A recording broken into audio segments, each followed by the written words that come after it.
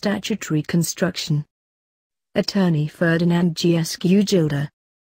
The most brilliant mind cannot be compared to the palest ink. Chinese proverb. Statutory construction, defined. Art. Legislative intent. In enacting a statute and applying it to a certain set of facts. Scope of construction. Intention is doubtful. Ambiguity in language. Ambiguity is thus a condition precedent for a statutory construction. Ambiguity, defined. Duplicity of meaning. Remedy of courts in case of ambiguity. Construe statute. Give it meaning. In accord with legislative intent.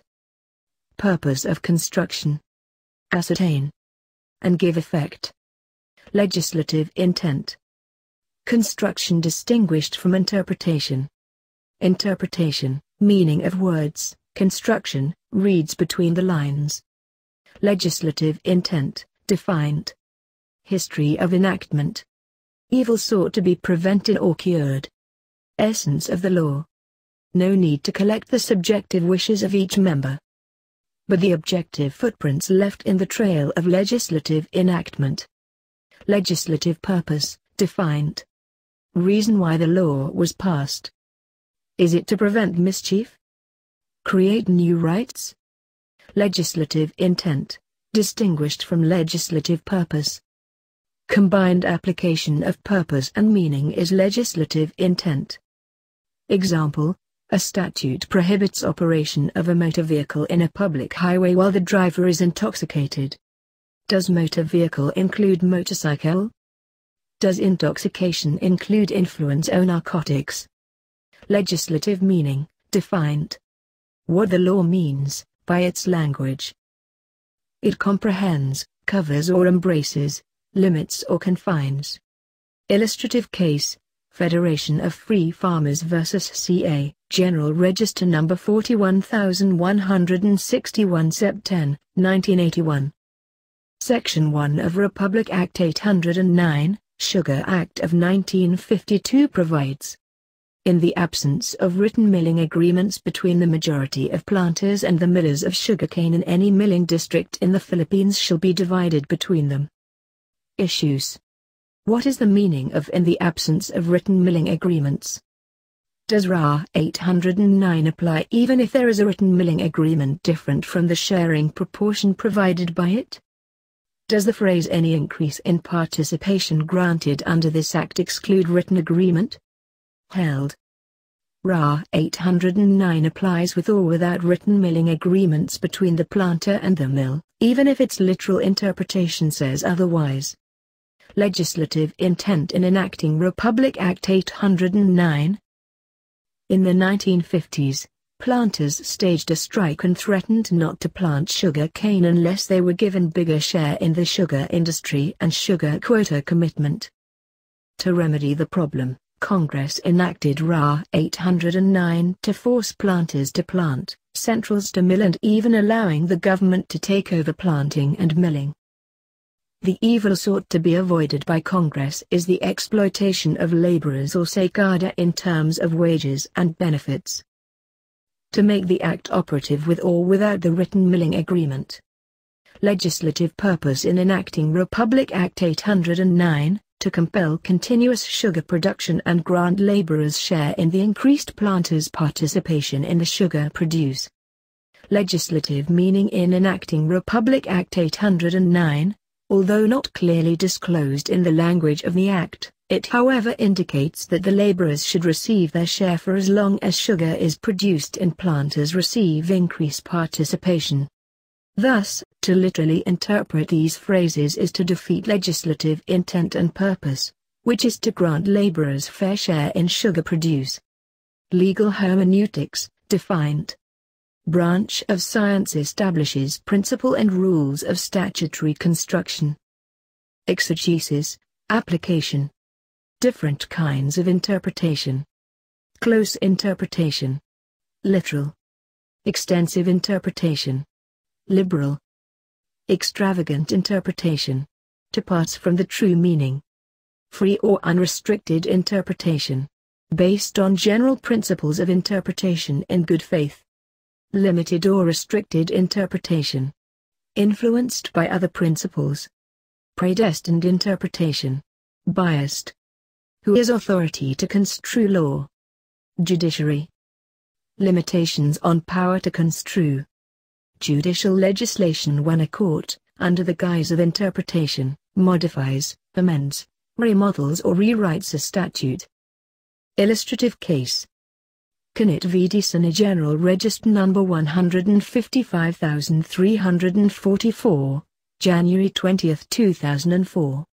Facts: a businessman applied for permit to operate and maintain a cockpit.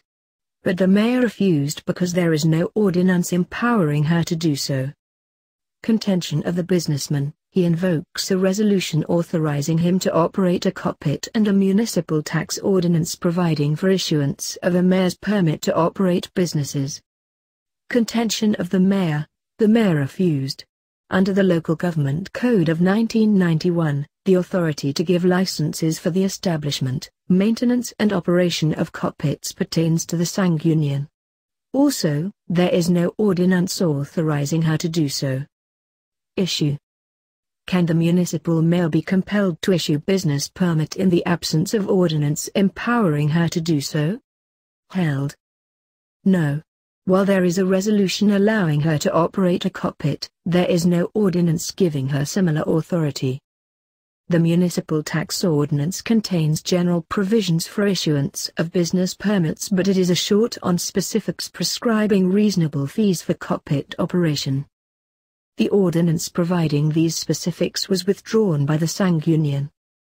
Otherwise, to compel the mayor to issue permit not only violates Section 447 of the Local Government Code but also encroaches on the mayor's administrative prerogatives. Since cockpit operation was not enumerated in the ordinance, it is excluded. The legislature would not have enumerated those covered if it did not intend to limit. Express mention of one thing, person, act or consequence exclude the others. Expressio unius est exclusion alterius.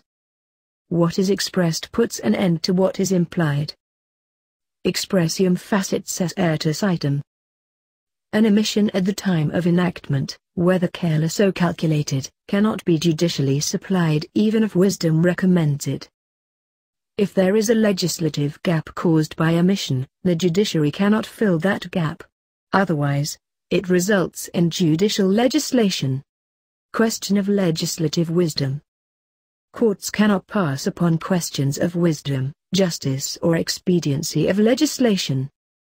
For as long as laws do not violate the Constitution, the court are limited to interpret and apply them, whether or not they are wise or salutary.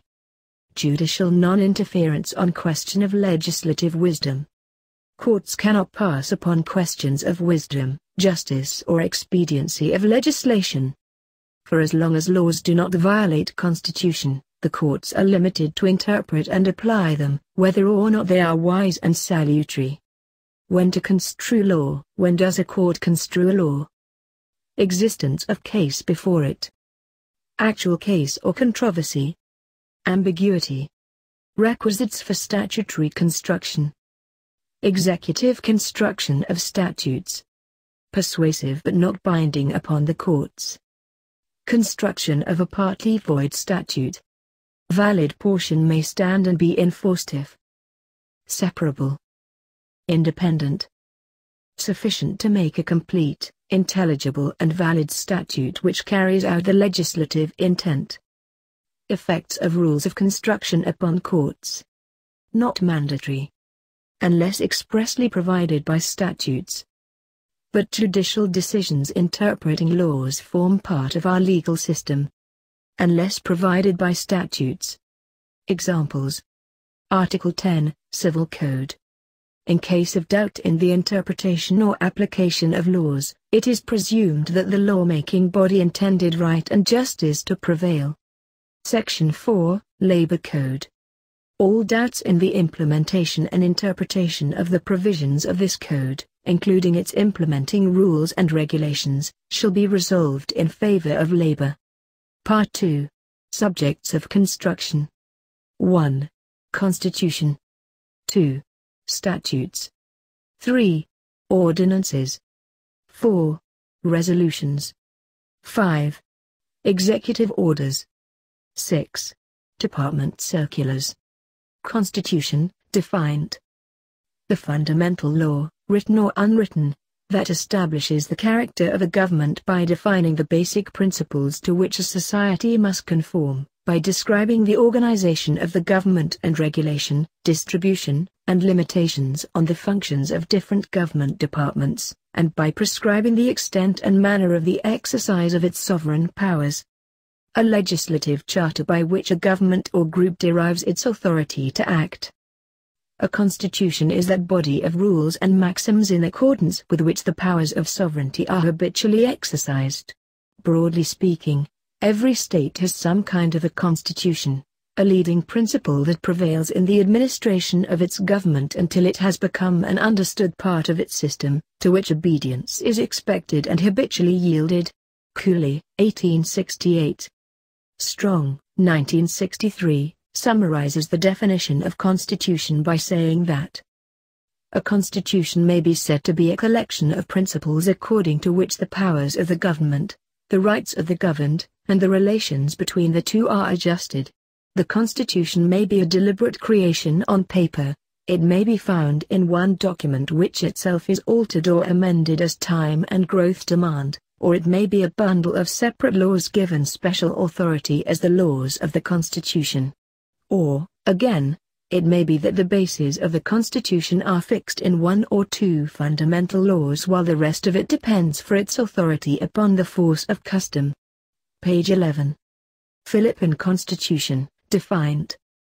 A written instrument by which the fundamental powers of the government are established, limited and defined, and by which those powers are distributed among the several departments for their safe and useful exercise and for the benefit of the body politic. Malcolm and Laurel, 1936 as cited by S. 2008. Fundamental law of the land. Body of rules and maxims. Where powers of sovereignty are habitually exercised. Written instrument. Fundamental powers of the government are established, limited and defined. By which these powers are distributed among several departments. For their safe and useful exercise. For the benefit of the body politic. Nature of Constitution. Nature of Constitution can be defined as the relationship of the government and its people. Each state have their own version of their preamble and articles which makes their constitutions unique. It is not acceptable for a state to exist without a constitution defining the relationship of the people governing the state and the people who completes the state. Recognizes and declares inherent rights and prerogative of a free people. Constitution distinguished from statute. De Leon and De Leon. 1. A constitution is a legislation direct from the people, while a statute is a legislation from the people's representatives. 2. A constitution merely states the general framework of the law and the government, while a statute provides the details of the subject of which it treats. Constitution, general principles and foundation of government, relatively permanent in character. Statute, more detailed, tentative. Common parts of Constitution. Constitution of Liberty, Bill of Rights. Constitution of Government, Framework of Government. Constitution of Sovereignty, Procedure for amending the Constitution. 1. Constitution of Government. Its provisions should set the framework of government and its powers, and define the electorate. De Leon and De Leon. 2. Constitution of Liberty. Its provisions should set forth the fundamental rights of the people and impose certain limitations on the powers of the government as a means of securing the enjoyment of these rights. De Leon and De Leon. 3.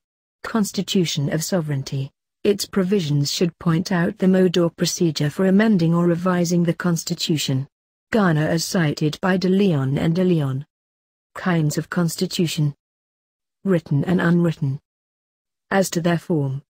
1.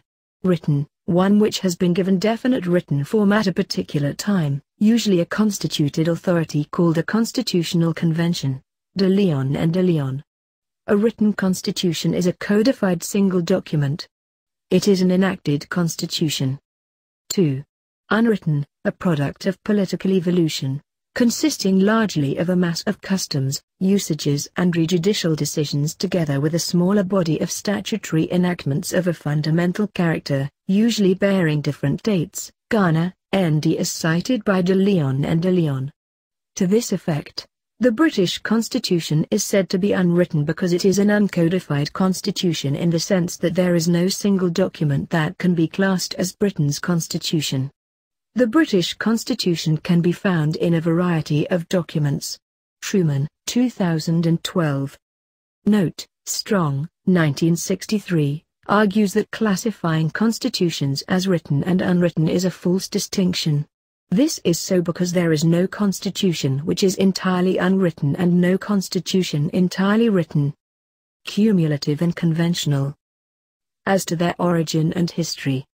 A. Conventional or enacted by a constituent assembly or granted by a monarch to his subjects like the Constitution of Japan in 1889, de Leon and de Leon. By being enacted, this means that a constitution is the result of a legal action of a body of persons whose task is to make laws. As for the Japanese Constitution of 1889, this law is largely the handiwork of the Genro, elder statesman, Ito Hirobumi, who called for a bicameral parliament, the Diet, with an elected lower house and a prime minister and cabinet appointed by the emperor. Meiji, 2012, paragraph 1. B. Cumulative or evolved, is a product of growth or a long period of development originating in customs, traditions, judicial decisions, etc. rather from a deliberate and formal enactment. An example of this is the English Constitution. De Leon and de Leon. Rigid and flexible. As to manner of amending them. 1. Rigid or inelastic, one of special sanctity which cannot be amended except by some special machinery more cumbrous than the ordinary legislative process. Strong, N.D. as cited by de Leon and de Leon. In short, Strong, 1963, says, the constitution which cannot be bent without being broken is a rigid constitution. 2. Flexible or elastic, one which possesses no higher legal authority than ordinary laws and which may be altered in the same way as other laws. Garner, N.D. as cited by de Leon and de Leon.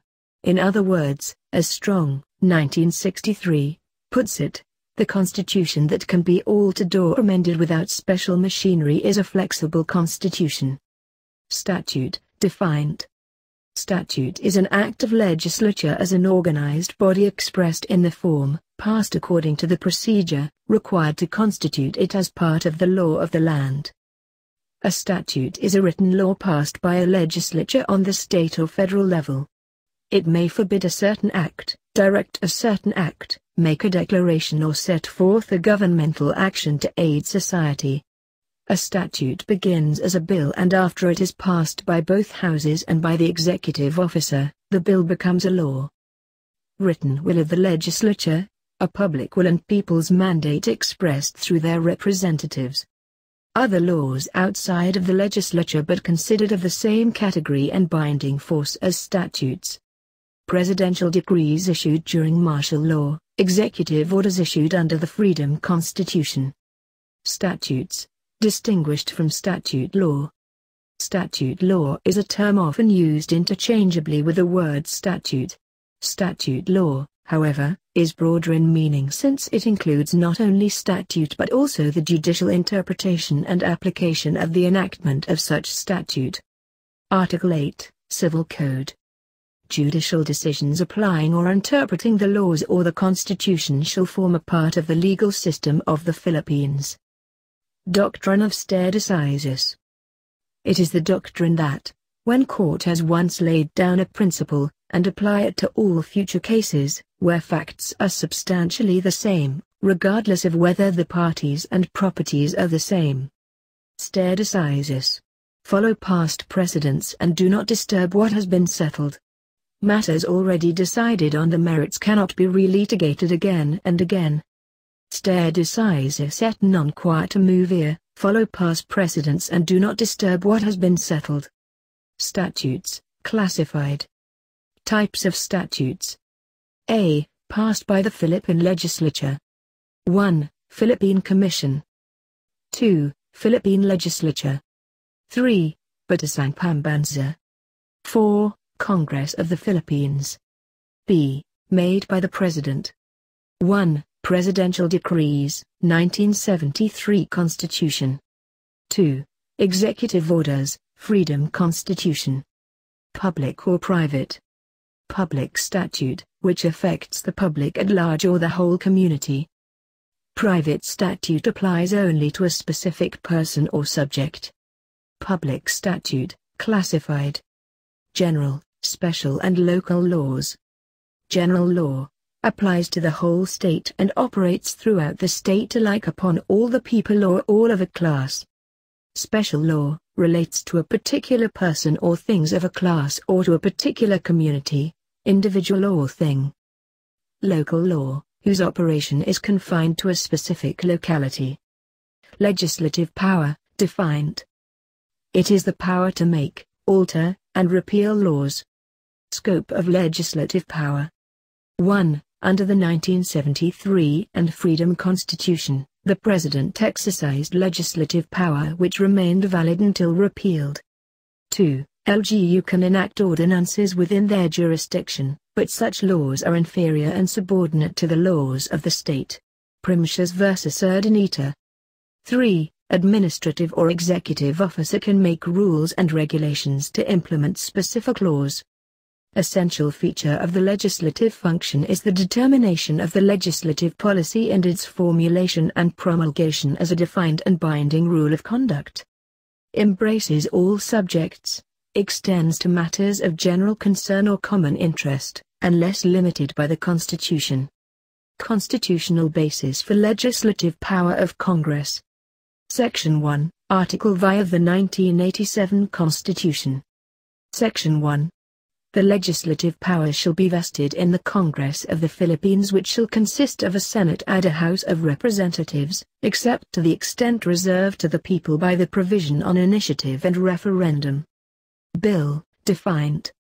A bill is a proposed legislative measure introduced by a member of Congress for enactment into law, signed by the author, filed with the House Secretary. Bill is the draft of a proposed law from the time of its introduction in a legislative body through all the various stages in both houses. It is enacted into law by a vote of the legislative body. An act is the appropriate term for it after it has been acted on and passed by the legislature. It then becomes a statute, the written will of the legislature solemnly expressed according to the form necessary to constitute it as the law of the state. Origin of bill. A bill may originate in the lower or upper house except appropriation, revenue or tariff bills, bills authorizing increase of public debt, bills of local application, private bills, which shall originate exclusively in the House of Representatives. Tolentino vs. Secretary of Finance, 235 Servicey Members Civil Relief Act 630, 1994. Facts. Several bills were introduced in the House of Representatives to expand the tax base of the value-added tax system and enhance its administration by amending the National Internal Revenue Code. These were referred to the House and Ways Committee, which consolidated a bill and recommended its approval. After approval, it went to the Senate and referred to its Committee on Ways and Means. Thus, petitioners argue that it did not originate exclusively in the lower house because it merely consolidated two distinct bills from the lower and upper houses. This violates the clear mandate of originate, which was even qualified by the word exclusively. Held, it is not the law, but the revenue bill, which is required by the Constitution to originate exclusively in the House of Representatives. A bill originating in the lower house may undergo extensive changes in the Senate that may result in the rewriting of the entire bill. To insist the revenue statute must be substantially the same as the House bill would be to deny the Senate's power not only to concur with amendments but also to propose amendments. For indeed, what the Constitution simply means is that the initiative for filing revenue bill must come from the House of Representatives. This is based on the theory that since they are elected by their districts, they are expected to be more sensitive to the local needs and problems. Thus, while it is true that a revenue bill must originate exclusively in the House of Representatives, the Senate can propose amendments that rewrites the entire bill or substitute it with an entirely separate and distinct bill. How a bill becomes a law.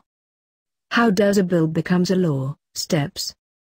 A bill before it becomes a law must pass the strict constitutional requirements explicit both in the 1973 Constitution and the 1987 Constitution. Passage of a bill in a parliamentary system, unicameral assembly. A member of the National Assembly may introduce the proposed bill to the Secretary of the National Assembly, who will calendar the same for the first reading. Filing with the House Secretary. Secretary reports the bill for the first reading. B. In the first reading, the bill is read by its number and title only. C. After the first reading, the bill is referred by the Speaker to the appropriate committee for study. At this stage, the appropriate committee will conduct public hearings. Then after the public hearings, the committee shall decide whether or not to report the bill favorably or whether a substitute bill should be considered. Should there be an unfavorable report of the committee, then the proposed bill is dead. D. Upon favorable action by the committee, the bill is returned to the National Assembly and shall be calendared for the second reading. Composition. Experts in the subjects under their jurisdiction. What happens in the committee stage? It may hold public hearings on the proposed measure. Bill comes under sharpest scrutiny. Committee may approve or reject the bill, with or without amendments, rewrite the bill entirely, report it favorably or without recommendation. Committee reports and recommends for calendar for second reading. E. In the second reading, the bill is read in its entirety, in full with the amendments proposed by the committee, if any. Unless copies were distributed before and such reading is dispensed with. The bill will be subjected to debates, motions and amendments. After the amendments have been acted upon, the bill will be voted on second reading. F. Immediately after the second reading, the bill is set for open debates where members of the Assembly may propose amendments and insertions to the proposed bill. G. After the approval of the bill in its second reading and at least 3 calendar days before its final passage, the bill is printed in its final form and copies thereof distributed to each of the members. H. The bill is then calendared for the third and final reading. At this stage, no amendment shall be allowed. Only the title of the bill is read and the National Assembly will then vote on the bill. Under the present 1987 Constitution, after the third and final reading at one house where the bill originated, it will go to the other house where it will undergo the same process. Final vote for yeas and nays shall be taken and entered in the journal. I. After the bill has been passed, it will be submitted to the Prime Minister, President, for approval. If he disapproves, he shall veto it and return the same with his objections to the National Assembly, House where it originated, and if approved by 2/3 of all its members, shall become a law. Under the present setup, if the originating House will agree to pass the bill, it shall be sent, together with the objections to the other House by which it shall be likewise be considered and must be approved by 2/3 of the votes. Every bill passed by Congress shall be acted upon by the President within 30 days from receipt thereof. Otherwise, it shall become a law. Section 26, 2, Article V, 1987 Constitution. Tolentino vs. Secretary of Finance, 235 Service Members Civil Relief Act 630, 1994. No bill passed by either House shall become a law unless it has passed 3 readings on separate days, and printed copies thereof in its final form have been distributed to its members 3 days before its passage, except when the President certifies to the necessity of its immediate enactment to meet a public calamity or emergency. Upon the last reading of a bill, no amendment thereto shall be allowed, and the vote thereon shall be taken immediately thereafter, and the yeas and nays entered into the journal. Constitutional requirements for the bill to pass. Article VI, Section 26, 2. It has passed 3 readings on separate days. Printed copies in final form distributed to its members 3 days before its passage. Except when the President certifies it is urgent to meet public calamity or emergency. But the factual basis of the presidential certification of bills may not be subjected to judicial review. It merely dispenses with the procedural requirements designed to ensure that bills are duly considered by members. Contention of petitioners. The certification of the bill is invalid because there was no emergency. The justification of growing budget deficit is not an unusual condition in this country. Held.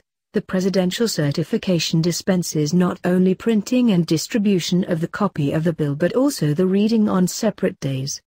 The phrase "except when the President certifies to the necessity of its immediate enactment" qualifies the 2 stated conditions before a bill becomes a law.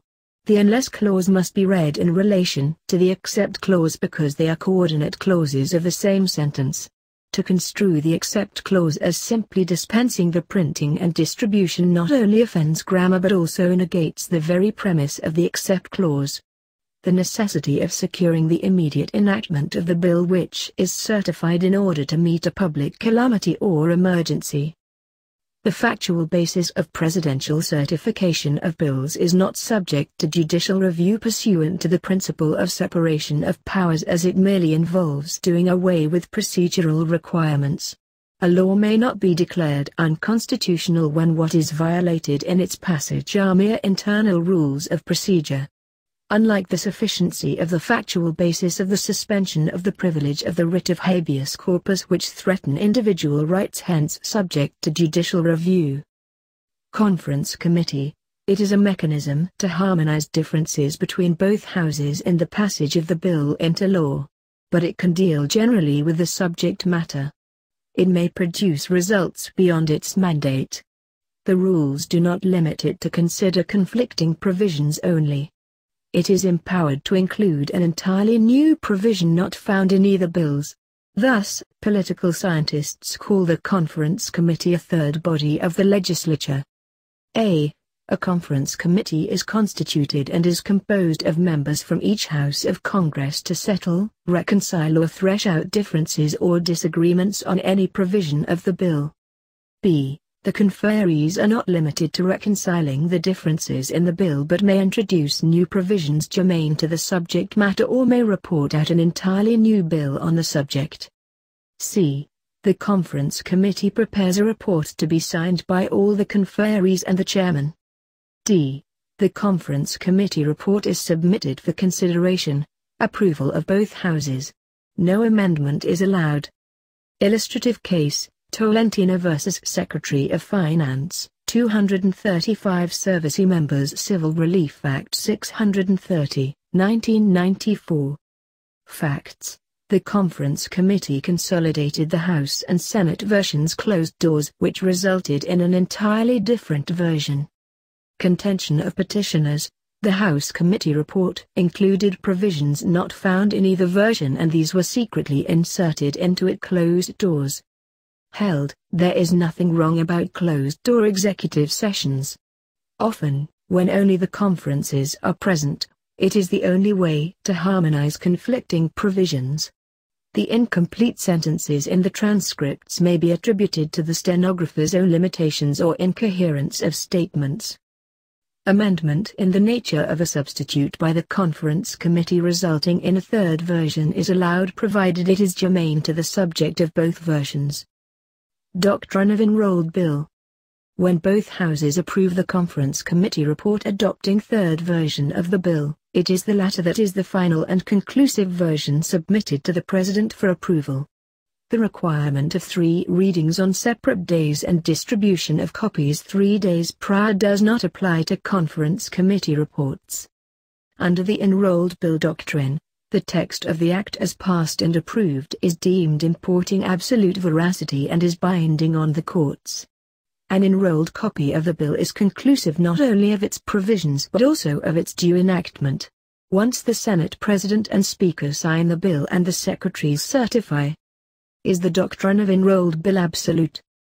No. In one case, the Senate President admitted to a mistake and withdrew his signature. Thus, the Supreme Court went behind the enrolled bill and consulted the journal to determine whether certain provisions of the statute had been approved by the Senate. There was no longer any enrolled bill to consider when the signature was withdrawn. Authentication of bills.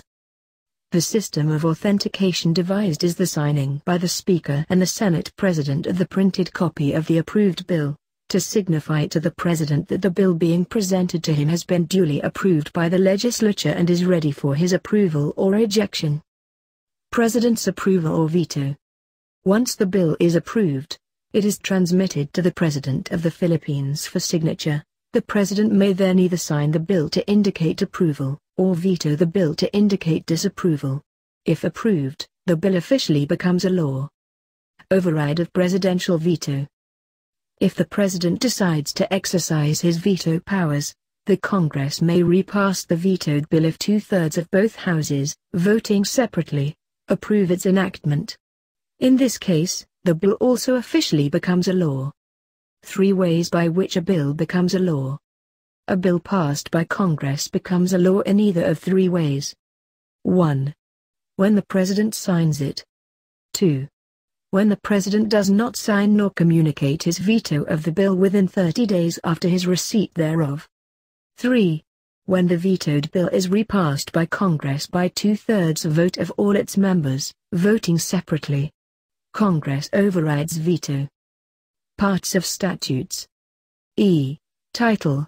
The heading on the preliminary part, furnishing the name by which the act is individually known.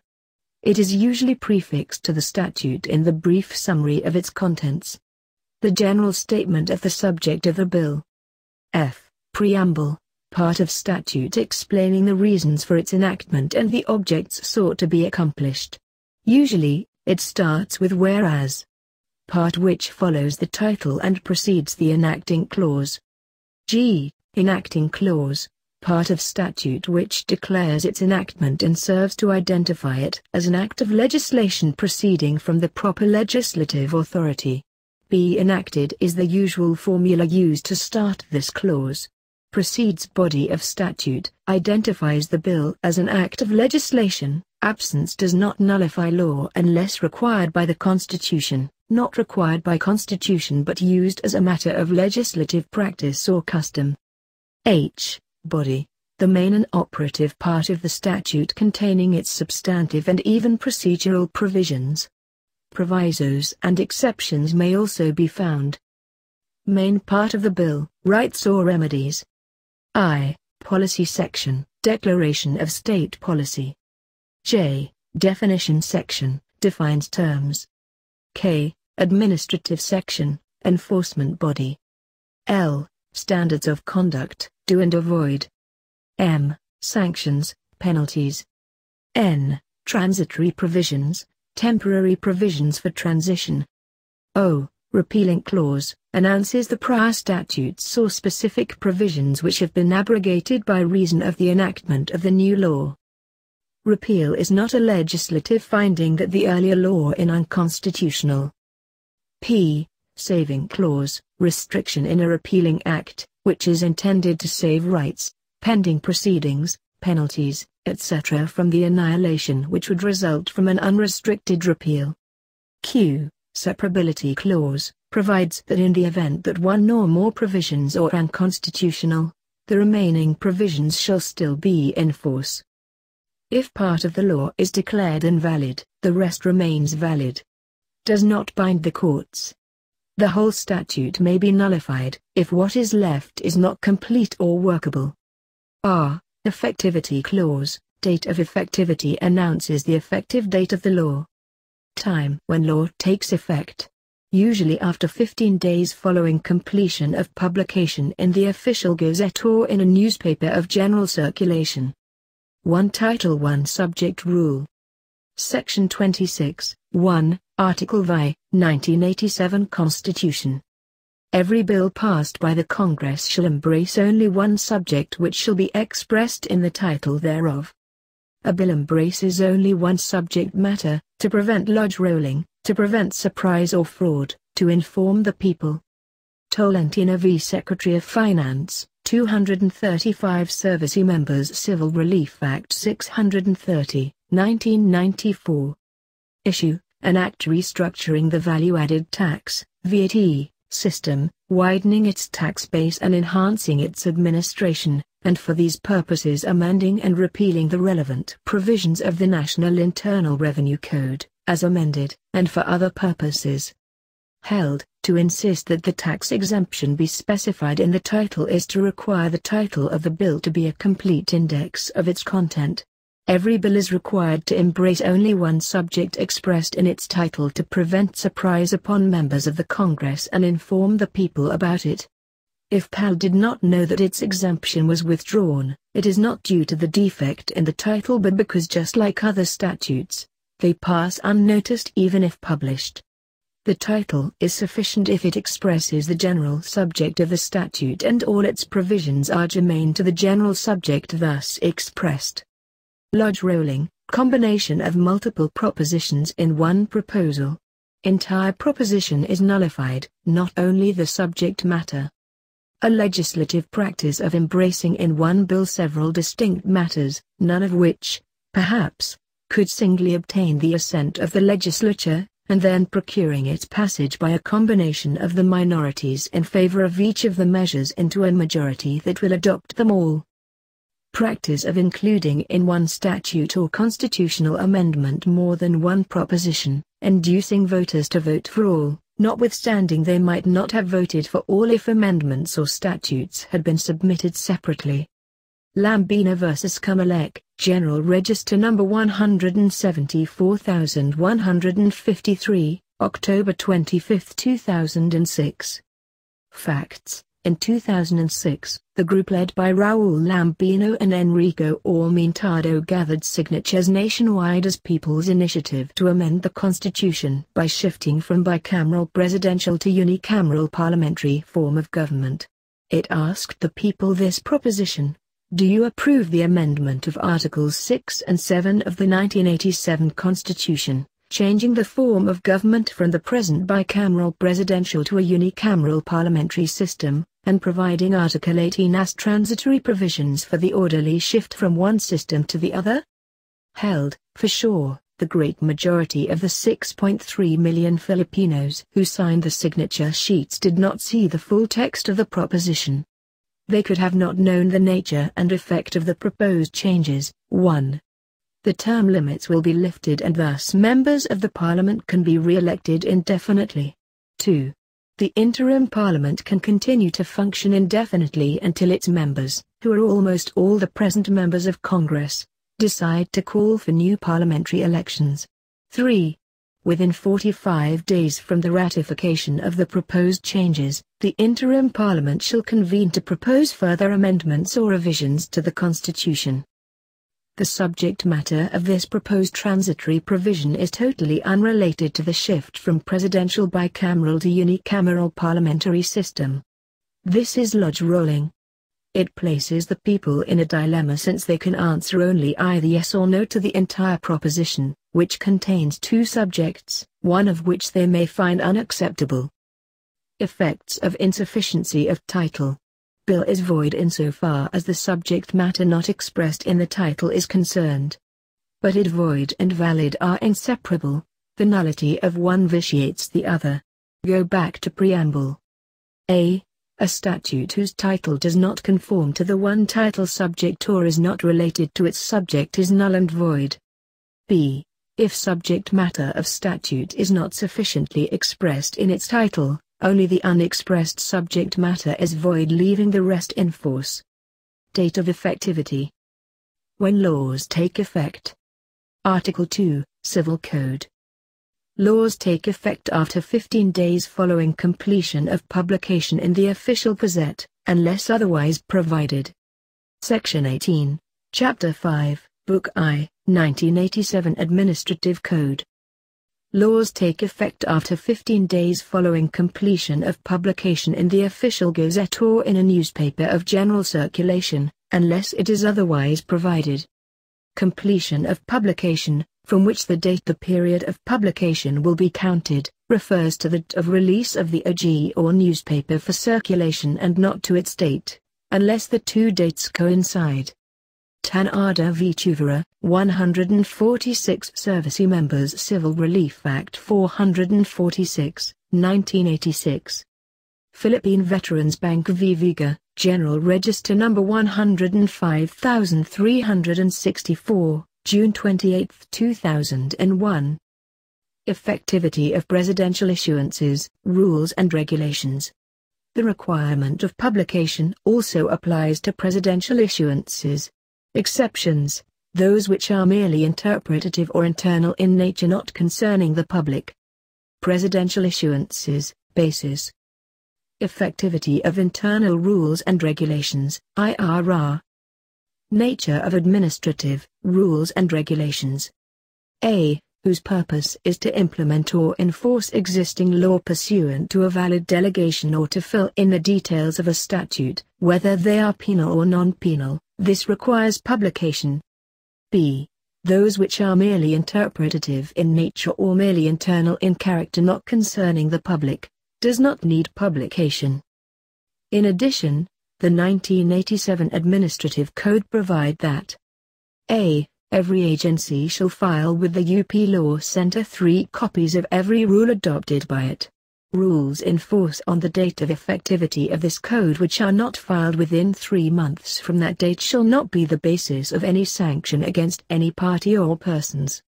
B. Each rule shall become effective 15 days from the date of filing as above provided unless a different date is fixed by law, or specified in the rule in cases of imminent danger to public health, safety and welfare. Publication and filing requirements are indispensable to the effectivity or rules and regulations, except when the law authorizing its issuance dispenses the filing requirements. Types of administrative rules and regulations. IRR enforces the law. LOI interprets the rule. Rule-making power of a public administrative agency, delegated legislative power.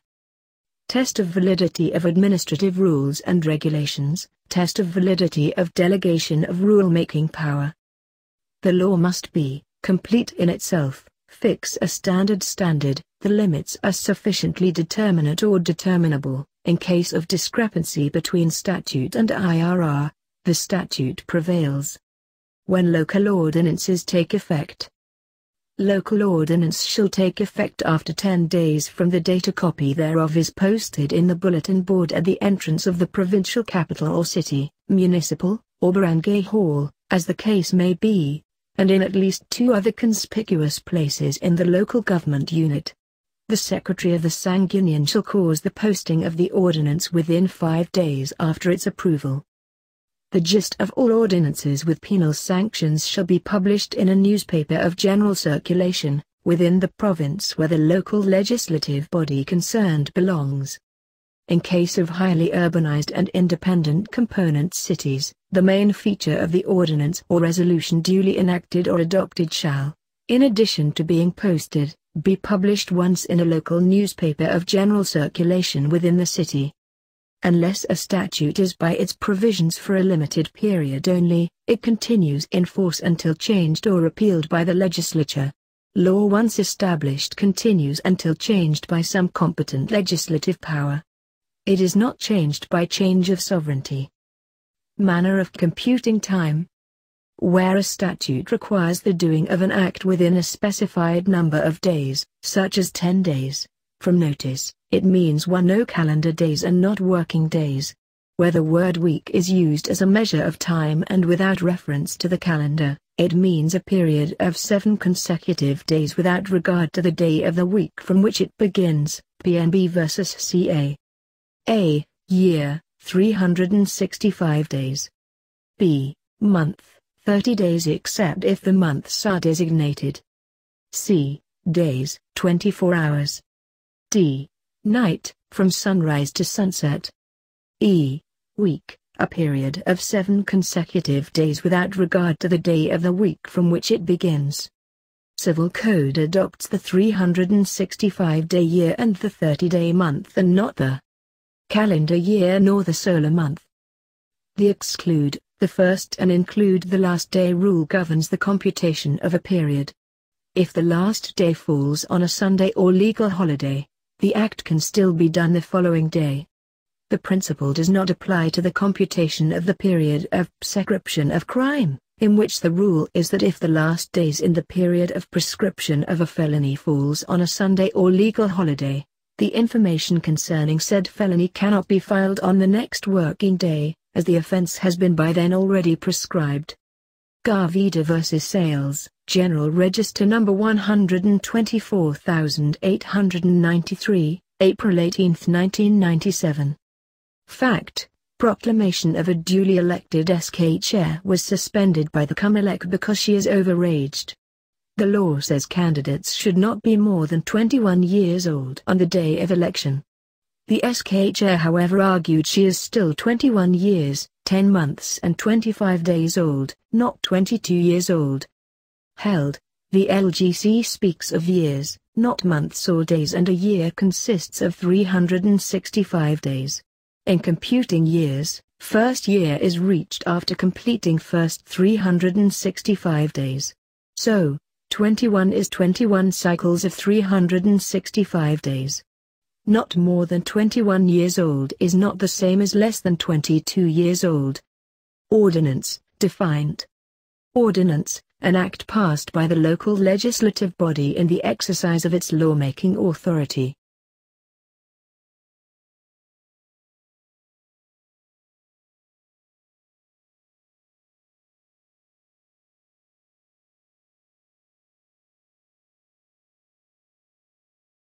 Test of valid ordinance.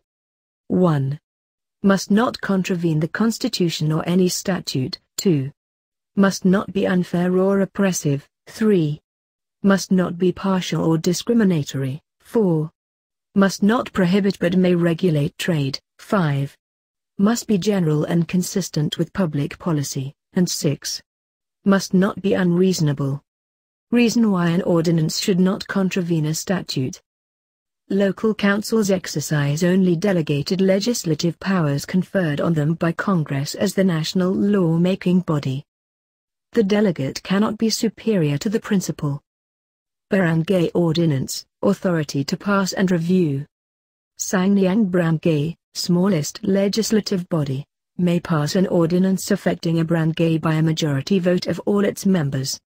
Its ordinance is subject to review by Sangguniang Bayan or Panlungsod, to determine if it is in accordance with municipal or city ordinance. Sangguniang Bayan or Panlungsod shall take action on the ordinance within 30 days from submission. Municipal Ordinance, authority to pass, veto and review. Sangguniang Bayan, affirmative vote of a majority of the members of the Sangguniang Bayan, there being a quorum. Ordinance is then submitted to the municipal mayor, who within 10 days from the receipt shall return it with his approval or veto. The ordinance is then submitted to Sangguniang Panlalawigan for review, who within 30 days may invalidate it in whole or in part. City Ordinance, authority to pass, veto and review. Sangguniang Panlungsod, affirmative vote of a majority of the members of the Sangguniang Bayan, there being a quorum.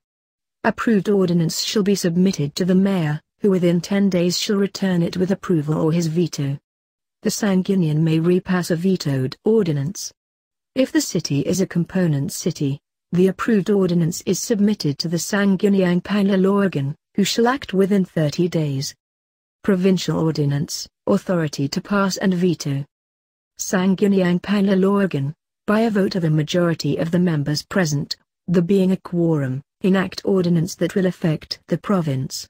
The ordinance is forwarded to the governor who, within 15 days shall return it with his approval or veto. A vetoed ordinance may be repassed by 2/3 vote.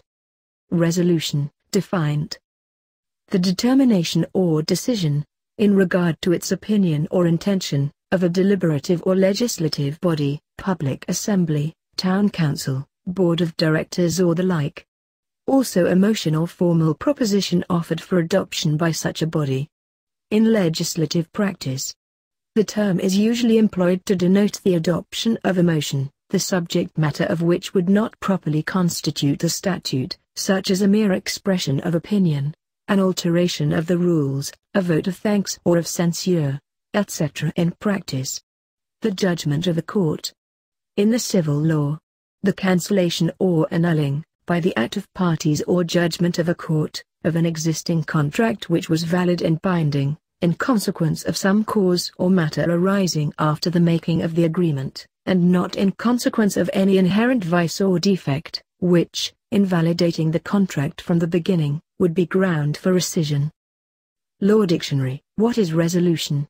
Definition of resolution. Black's Law Dictionary. Resolutions convey principles and sentiments of the Senate or the House of Representatives.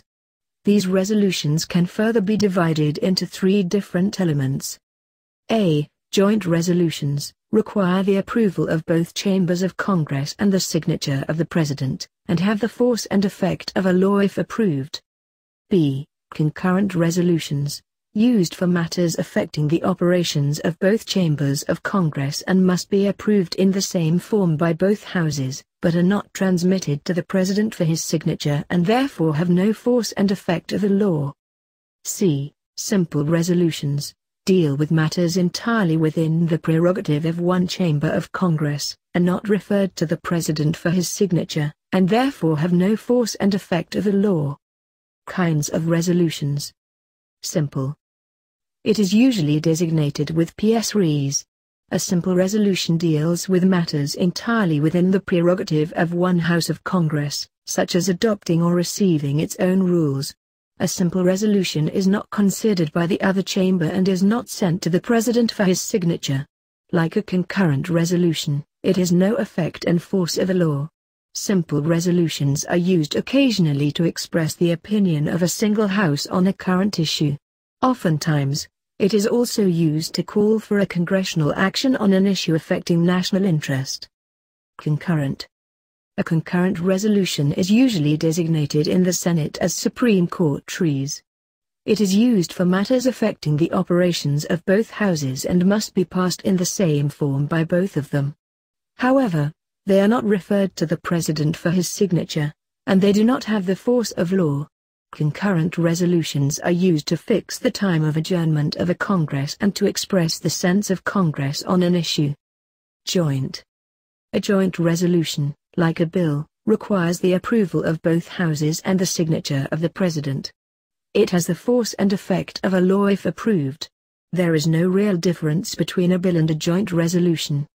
The latter generally is used when dealing with a single item or issue, such as a continuing or emergency appropriations bill. Joint resolutions are also used for proposing amendments to the Constitution. Validity of statute. Every statute passed by legislature is presumed to be valid because the legislature is supposed to have considered the question of its validity before approving it. In cases of doubt, the court resolves in favor of its validity.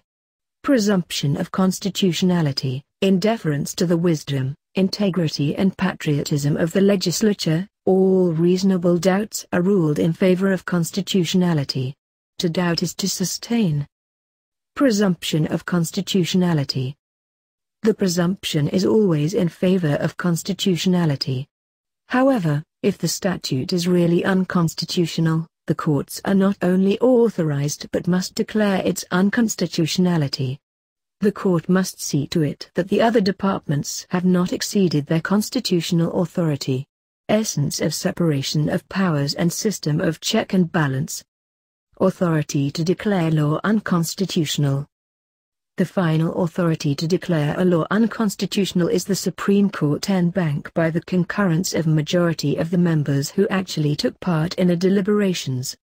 Trial courts have jurisdiction to initially decide the issue of constitutionality of a law in appropriate cases.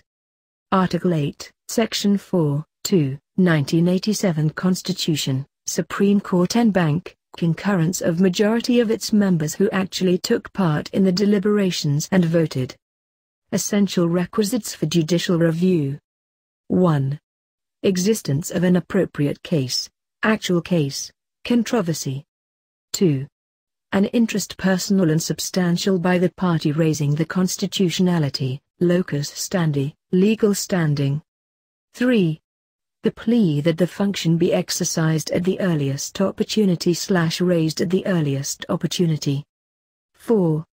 The necessity that the constitutional question to be passed upon in order to decide the case. Lis motor. Lis motor, courts will deal with constitutionality issue only if it is unavoidable, very crux of the controversy.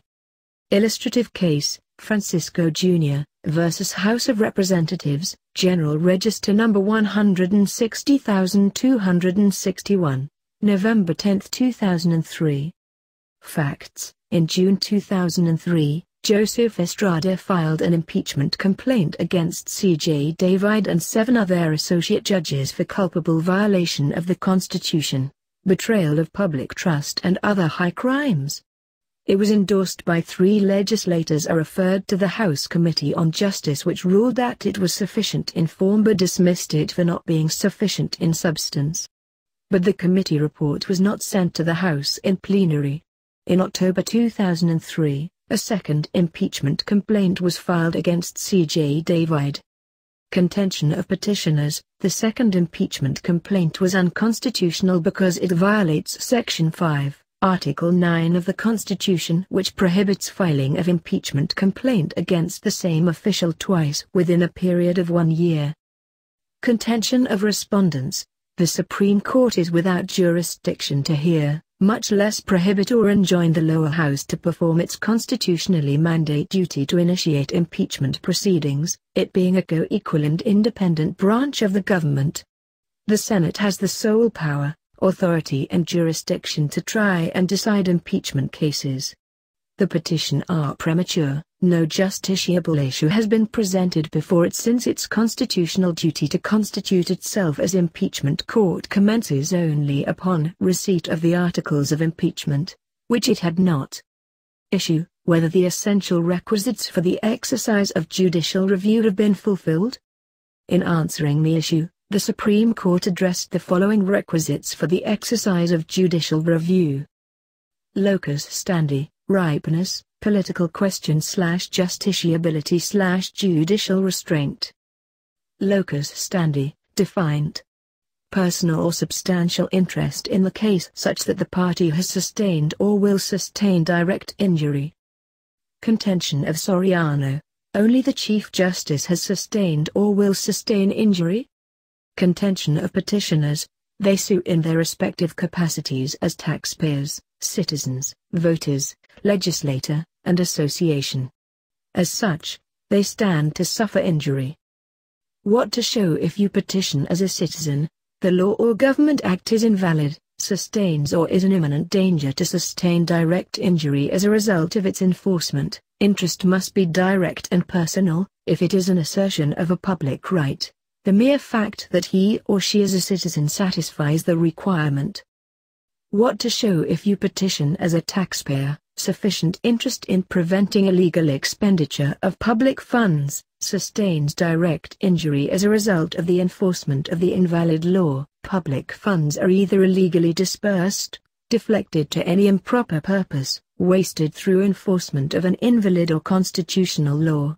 What to show if you petition as legislator: infringement of prerogatives as legislator, standing to maintain inviolate prerogatives, powers and privileges vested by the Constitution in his office.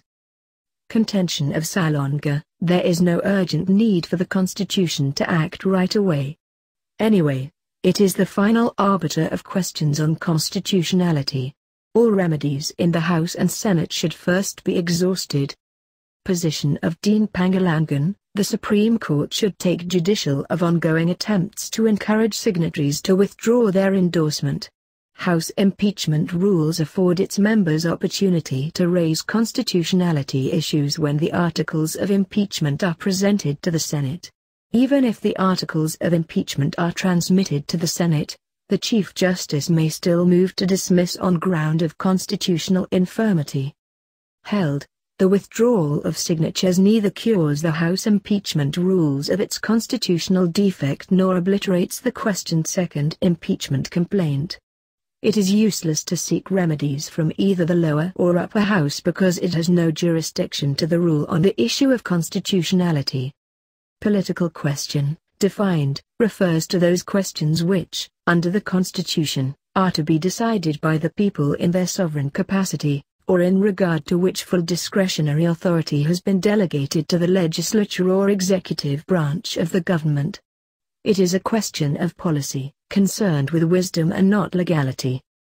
Except grave abuse, discretion amounting to lack or excessive jurisdiction. Determination of impeachable offense, purely political question left to the sound discretion of the legislature. Lis motor, defined, courts will touch the issue of constitutionality unless it is unavoidable or is the very crux of the controversy. Whether Section 15 or 16 of Rule 5 of the House impeachment rules are unconstitutional for violating Section 3, Article 11 of the Constitution. Whether, as a result, the second impeachment is barred under Section 3, 5, Article 11 of the Constitution. Under Section 16, impeachment proceedings are deemed initiated on the day the House Committee on Justice finds that the verified complaint is sufficient in substance. Contention of respondents, since the first impeachment complaint was dismissed for being insufficient in substance, it was not deemed initiated, hence the second impeachment complaint is allowed. Initiate does not mean to file. Held, initiate means filing of the impeachment complaint and referral to the House Committee on Justice or filing by at least 1/3 of the House of Representatives with the Secretary General of the House.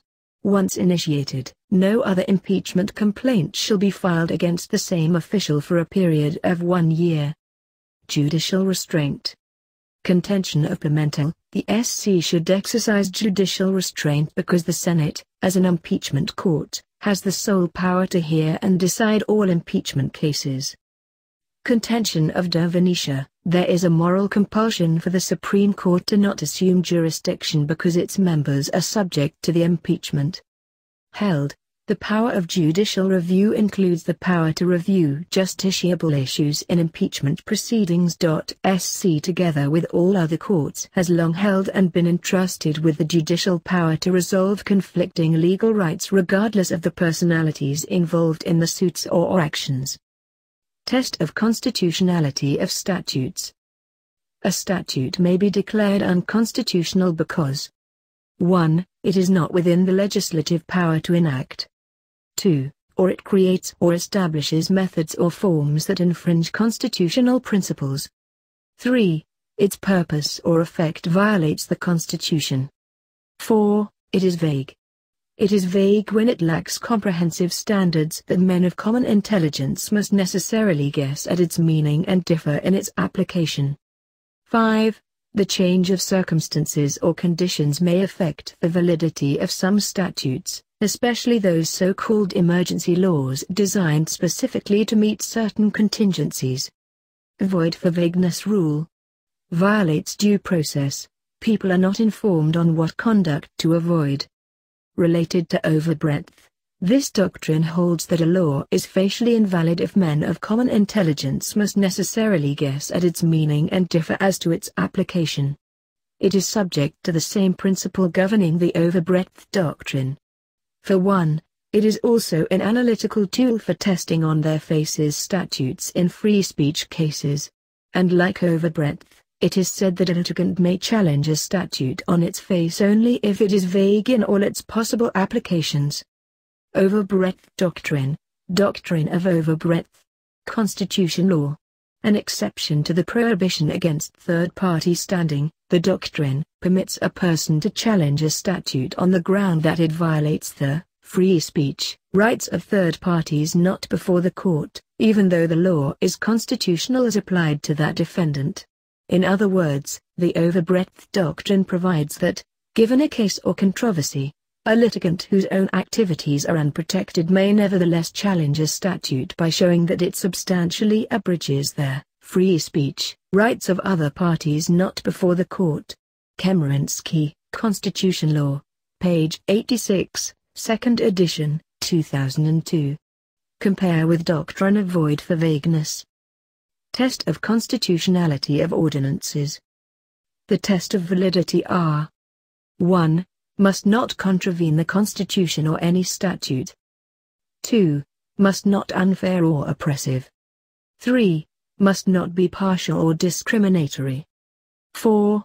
Must not prohibit but may regulate trade. 5. Must not be general and consistent with public policy. 6. Must not be unreasonable. Effects of unconstitutionality. The general rule is that an unconstitutional act is not a law. A. It confers no rights. B. It affords no protection. C.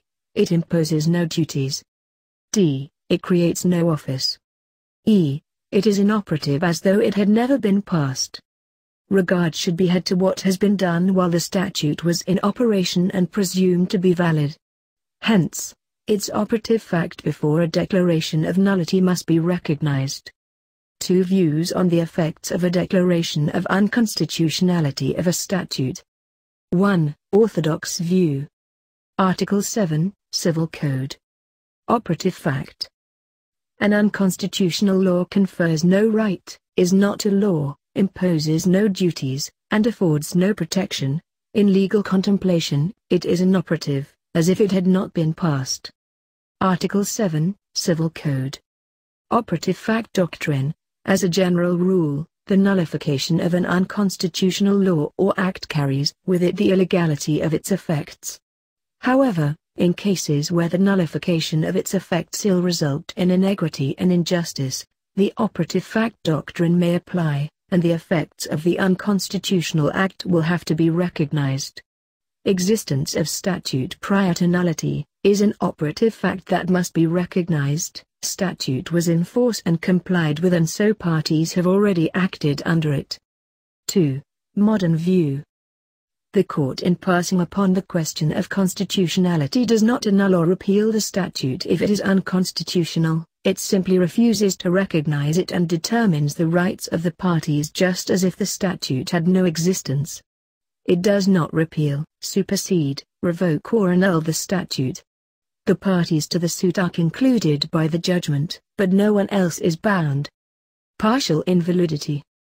The general rule is that where part of a statute is void as repugnant to the Constitution, while another part is valid, the valid portion, if separable from the invalid, may stand and be enforced, must be complete and intelligible to enforce legislative intent. Exemptions to this rule: when the parts are so mutually dependent and connected to each other, legislature is presumed to have intended them as a whole. Nullity of one vitiates the rest. Separability clause, intent of separability, rather than complete nullity. The presence of separability clause creates the presumption that the legislature intended separability, rather than complete nullity of the statute. Tatad v. Secretary of Department of Energy, 281 Service Members Civil Relief Act 330, 1997, Separability Clause. Facts: the Supreme Court declared unconstitutional 3 provisions of Republic Act 8180 or an act deregulating the downstream oil industry, the provisions on 4% tariff differential, minimum inventory and predatory pricing, which were declared anti-competition. These provisions are the key provisions of Republic Act 8180. Issue: whether the nullity, striking down, of the 3 provisions of the law infect the entire law even with the presence of the separability clause? Held, yes. Because to decree partial unconstitutionality of Republic Act 8180 will bring about absurdity. Separability clause is not binding with the Supreme Court. Separability clause only creates a presumption of that the act is severable. It is merely an aid in statutory construction. It is not an inexorable command. A separability clause does not clothe the valid parts with immunity from the invalidating effect the law gives to the inseparable blending of the bad with the good. The separability clause cannot also be applied if it will produce an absurd result. In sum, if the separation of the statute will defeat the intent of the legislature, separation will not take place despite the inclusion of a separability clause in there. Midterms. Part 3. Cardinal Rules of Construction. How to ascertain legislative intent. Ascertain legislative intent. Statute as a whole. Not isolated part or provision. Once known, no other choice but to apply it. If transparent, construction is dispensed with. The object of all interpretation and construction of statutes is to ascertain the meaning and intention of the legislature, to the end that the same may be enforced.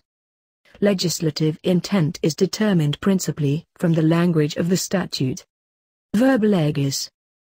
If the language of the statute is plain and free from ambiguity, and express a single, definite, and sensible meaning, that meaning is conclusively presumed to be the meaning which the legislature intended to convey. Statutes as a whole. A cardinal rule in statutory construction is that legislative intent must be ascertained from a consideration of the statute as a whole and not merely of the particular provision.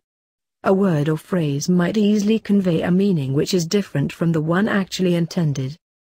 A statute should be construed as a whole because it is not to be presumed that the legislature has used any useless words, and because it is dangerous practice to base the construction upon only a part of it, since one portion may be qualified by other portions.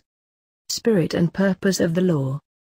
When the interpretation of a statute according to the exact and literal import of its words would lead to absurd or mischievous consequences, or would thwart or contravene the manifest purpose of a legislature in its enactment, it should be construed according to its spirit and reason, disregarding or modifying, so far as may be necessary, the strict letter of the law. When the reason of the law ceases, the law itself ceases. Doctrine of necessary implications. What is implied in a statute is as much a part thereof as that which is expressed. Casus omissus. When a statute makes specific provisions in regard to several enumerated cases or objects, but omits to make any provision for a case or object which is analogous to those enumerated, or which stands upon the same reason, and is therefore within the general scope of the statute, and it appears that such case or object was omitted by inadvertence or because it was overlooked or unforeseen, it is called a casus omissus.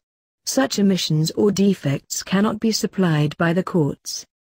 The rule of casus omissus pro omisso habeendis ist can operate and apply only if and when the omission has been clearly established. Stare decisis. It is the doctrine that, when court has once laid down a principle, and apply it to all future cases, where facts are substantially the same, regardless of whether the parties and properties are the same. Stare decisis. Follow past precedents and do not disturb what has been settled. Matters already decided on the merits cannot be relitigated again and again. Stare decisis et non quata movere. Follow past precedents and do not disturb what has been settled. Liberal or strict construction, factors to consider and when applied. Form a law on the matter. Persons or matters with which it deals. Let all language of the law. Generally, whether a statute is to be given a strict or liberal construction will be depend upon the nature of the statute, the purpose to be subserved and the mischief to be remedied, and a strict or liberal interpretation will be given a statute that will best accomplish the end desired and effectuate legislative intent. Strict construction. Generally, strict construction is that construction according to the letter of a statute, which recognizes nothing that is not expressed, takes the language used in its exact meaning, and admits no equitable consideration. It does not mean giving a statute its narrowest meaning of which it is susceptible. Nor does it mean that words shall be so restricted as not to have their full meaning. Scope of statute shall not be extended or enlarged by implication, intendment, or equitable consideration beyond the literal meaning of its terms. Liberal construction, defined.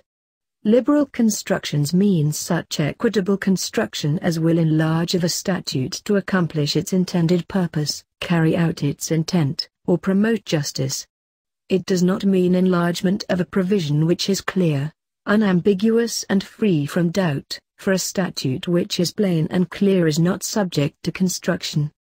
Liberal construction is that construction which expands the meaning of a statute to meet cases which are clearly within the spirit or reason thereof, or within the evil which the statute was designed to remedy, or which give the statute its generally accepted meaning to the end that the most comprehensive application thereof may be accorded, without being inconsistent with its language or doing violence to any of its terms.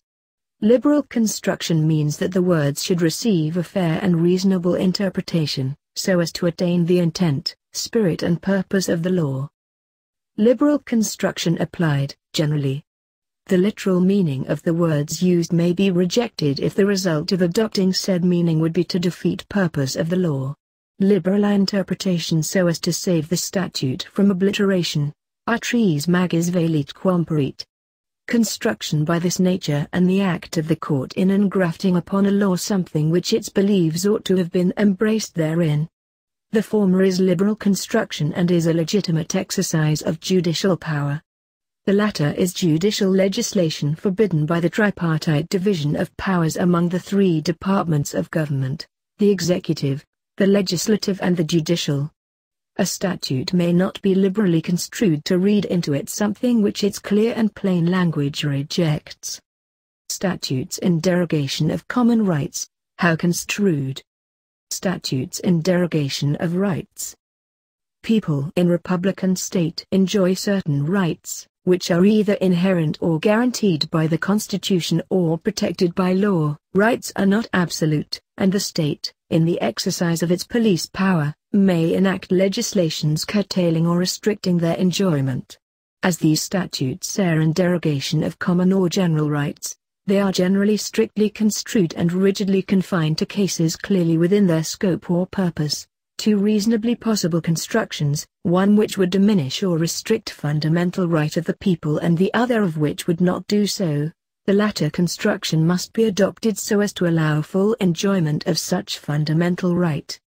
In case of doubt, strictly construed against the law in favor of common rights. Common rights, examples: personal liberty, property, freedom of contract, exercise of any trade or profession. Statutes prescribing formalities of wills, how construed? Statutes prescribing formalities of will. Statutes prescribing the formalities to be observed in the execution of wills are strictly construed. A will must be executed in accordance with the statutory requirements, otherwise it is entirely void. Apply the intent of the legislators and not that of the testator, and the latter's intention is frequently defeated by the non-observance of what the statute requires. In case of doubt, strictly construed against the validity of the will since the testator is already dead. Dead men tell no tale. Failure to comply with required written formalities. Fatal. Their will cannot be admitted to probate. Naturalization laws, how construed?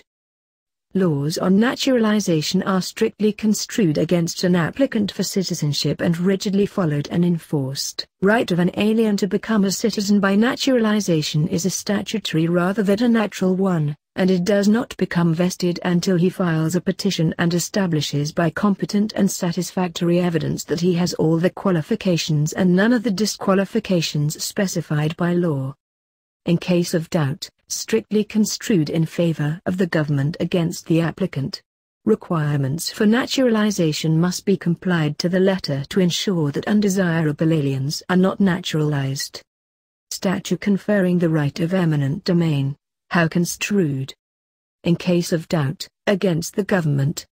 It derogates private rights to property and ownership. Statutes granting rights to laborers, how construed? In case of doubt, liberally construed in favor of labor. Labor law is social legislation. Statutes granting tax exemptions, how construed? Statutes granting tax exemptions. Taxes are what the people pay for civilized society, lifeblood of the nation. The law frowns against exemptions from taxation. Laws granting tax exemptions are thus construed strictissime e juris against the taxpayer and liberally in favor of the taxing authority. Taxation is the rule and exemption is the exception. The burden of proof rests upon the party claiming exemption to prove that it is in fact covered by the exemption so claimed. Statutes granting tax exemptions are construed stricta summi juris against the taxpayer and liberally in favor of the taxing authority. Basis: to minimize the different treatment and foster impartiality, fairness and equality of treatment among taxpayers. For exemptions from taxation are not favored in law, nor are they presumed. They must be expressed in the clearest and the most unambiguous language and not left to mere implications. Exemptions are never presumed. The burden is on the claimant to establish clearly his right to exemption, and an alleged grant of exemption will be strictly construed and cannot be made out by inference or implications but must be beyond reasonable doubt. In other words, since taxation is the rule and exemption the intention to make an exemption ought to be expressed in clear and unambiguous terms. In case of doubt, strictly against the taxpayer. Taxation is the lifeblood of the government. Prospective and retrospective interpretation, distinguished. Prospective applies to such facts and causes after its enactment. Retrospective applies to such facts and causes before its enactment. General rule: statutes are construed prospectively unless clearly stated otherwise in the statute. In case of doubt, resolved against retrospective effect, in favor of prospective construction. Prospective statute is a statute which operates upon acts and transactions which have not occurred when the statute takes effect, that is, which regulates the future. Retrospective or retroactive law is one which takes away or impairs vested rights acquired under existing laws, or creates new obligations and imposes new duties, or attaches new disabilities in respect of transaction already passed. A sound canon of statutory construction is that statutes operate prospectively only and never retrospectively, unless the legislative intent to the contrary is made manifest either by the express terms of the statute or by necessary implication. The Civil Code of the Philippines follows the above rule thus: laws shall have no retroactive effect, unless the contrary is provided. Retroactive legislation is looked upon with disfavor, as a general rule, and properly so because of its tendency to be unjust and oppressive. Penal statutes. Penal statutes as a rule are applied prospectively. Felonies and misdemeanors are punished under the laws in force at the time of their commission. Article 366, Revised Penal Code. However, as an exception, it can be given retroactive effect if it is favorable to the accused who is not a habitual criminal. Article 22, Revised Penal Code. Procedural laws are retrospective. Statutes regulating the procedure of the court will be construed as applicable to actions pending and undermined at the time of their passage. However, rules of procedure should not be given retroactive effect if it would result in great injustice and impair substantive right. Procedural provisions of the Local Government Code are retrospective. Curative statutes. They are those which undertake to cure errors and irregularities and administrative proceedings, and which are designed to give effect to contracts and other transactions between private parties which otherwise would fail of producing their intended consequences by reason of some statutory disability or failure to comply with some technical requirement. They are therefore retroactive in their character. Effect of retrospective application of law. Takes away or impairs vested rights acquired under existing law. Creates new obligations. Imposes new duties. Attaches disability in respect of transactions or consideration already passed. Ex post facto law. Rule: no ex post facto laws shall be enacted. Makes an act done before the passage of the law and which is innocent when done, and punishes such act. Applies only to criminal or penal matters and not to civil laws. Article 3, Section 22, 1987 Constitution. No ex post facto law or bill of attainder shall be enacted.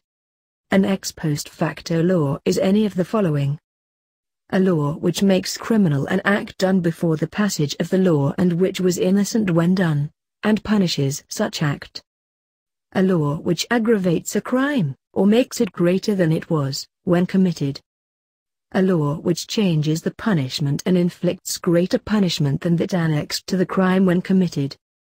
A law which alters the legal rules of evidence, and authorizes conviction upon less or different testimony than the law required at the time of the commission of the offense. A law which assumes to regulate civil rights or remedies only, but in effect imposes penalty or deprivation of a right for something which when done was lawful. A law which deprives a person accused of a crime of some lawful protection to which he has become entitled, such as protection of a former conviction or acquittal, or a proclamation of amnesty. Test whether prohibition against ex post facto clause is violated. Does the retroactive application of the law take from the accused any right that was regarded at that time as vital for the protection of life and liberty? Scope of prohibition against ex post facto law applies only to criminal or penal matters, not to laws which concern civil proceedings generally, or which affect or regulate civil or private rights or political privilege. Ex post facto law prohibited, exception. Unless it is favorable to the accused, Article 22, Revised Penal Code. This is founded on conscience and good law and contained in aphorism, favorabilia sant amplianda, adiosa restringenda. Laws that are favorable to the accused are given retroactive effect if it favors the accused. Exception to the exception. When the accused is a habitual delinquent, where the later statute expressly provide that it shall not apply to existing statutes, actions or pending cases. Accused disregards the later law and invokes the prior statute under which he was prosecuted. A mandatory statute which renders an illegal act prior to enactment legal is generally given retroactive effect unless it is expressly provided that such statute will not apply retroactively. Bill of Attainder, defined. Legislative act which inflicts punishment without judicial trial. Rule: no bill of attainder shall be enacted. Bill of attainder is a legislative act which inflicts punishment without judicial trial. If a law is bill of attainder, it is an ex post facto law. If it is not an ex post facto law, it is not a bill of attainder. Bills of pains and penalties, if the punishment be less than death. Part 4. Particular rules of construction. Verba legis or plain meaning rule. Plain meaning rule. When the words and phrases of the statute are clear and unequivocal, their meaning must be determined from the language employed and the statute must be taken to mean exactly what it says. What is not clearly provided in the law cannot be extended to those matters outside of scope. Where the law is clear, appeals to justice and equity as justification to construe it differently are unavailing. Verba legis plain meaning rule. Where the statute is clear, plain and free from ambiguity, it must be given its literal meaning and applied without interpolation. Index animi sermo est. Speech is the index of intention. Dura lex est lex. The law may be harsh, but it is still the law. The reason for the rule is that the legislature must be presumed to know the meaning of the words, to have used the words advisedly and to have expressed its intent by the use of such words as are found in the statute. Ratio legis. In construing a statute, the court looks into the spirit and reason of the law. If adherence to the letter of the law leads to absurdity, injustice, contradictions or defeat the plain purpose of the law, ratio legis applies. Apparent inaccuracies and mistakes in mere verbiage or phraseology will be overlooked to give effect to the spirit of the law. What is within the spirit is within the law. The spirit of the law controls the letter. Ratio legis, reason of the law. Literal import must yield to intent.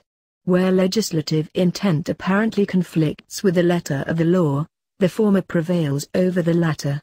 Primary rule in construction is to ascertain and give effect to the intent. In construing a statute, the courts must look into the spirit of the law or their reason for it. The spirit or intention of the law prevails over the latter thereof. The statute may be extended to cases which are not included within the literal meaning of the words, if such case is within the reason for the statute. and the cases within the letter at the law but not within the spirit thereof are not within the statute. No reason, however, may be imputed to the legislature, which is not supported by the fact of the law itself. In determining the reason for the law, recourse may be had to the preamble or applicable where adherence to the latter would lead to absurdity, injustice, contradiction or defeat the plain purpose of the act. Apparent inaccuracies and mistakes in the mere verbiage or phraseology will be overlooked to give effect to the spirit of the law. Mens legislatris. Courts look into the following: object to be accomplished, evils and mischief to be remedied, purpose to be observed. Statute liberally construed to serve its purpose even if its literal interpretation says otherwise. When the language of a particular provision of law admits of two interpretations, the one that gives effect to the intent must be followed. The courts look into the object to be accomplished, the evils and mischief to be remedied or the purpose to be observed. The court should give the statute a reasonable or liberal construction which will best effect its purpose rather than one which will defeat it even though such construction is not within the strict literal interpretation of the statute. The court should give the statute a reasonable or liberal construction which will best effect its purpose rather than one which will defeat it. Statutes must be construed to avoid injustice. Ejusdem generis. Where general term follows particular things, the general term is construed to include those things or persons of the same class as those specifically enumerated. Example: trustees, agents, attorneys at law and other persons. Other persons, only such persons in similar position owe trust like guardians. While general words or expressions in a statute are, as a rule, accorded their full, natural, and generic sense, they will not be given such meaning if they are used in association with specific words or phrases.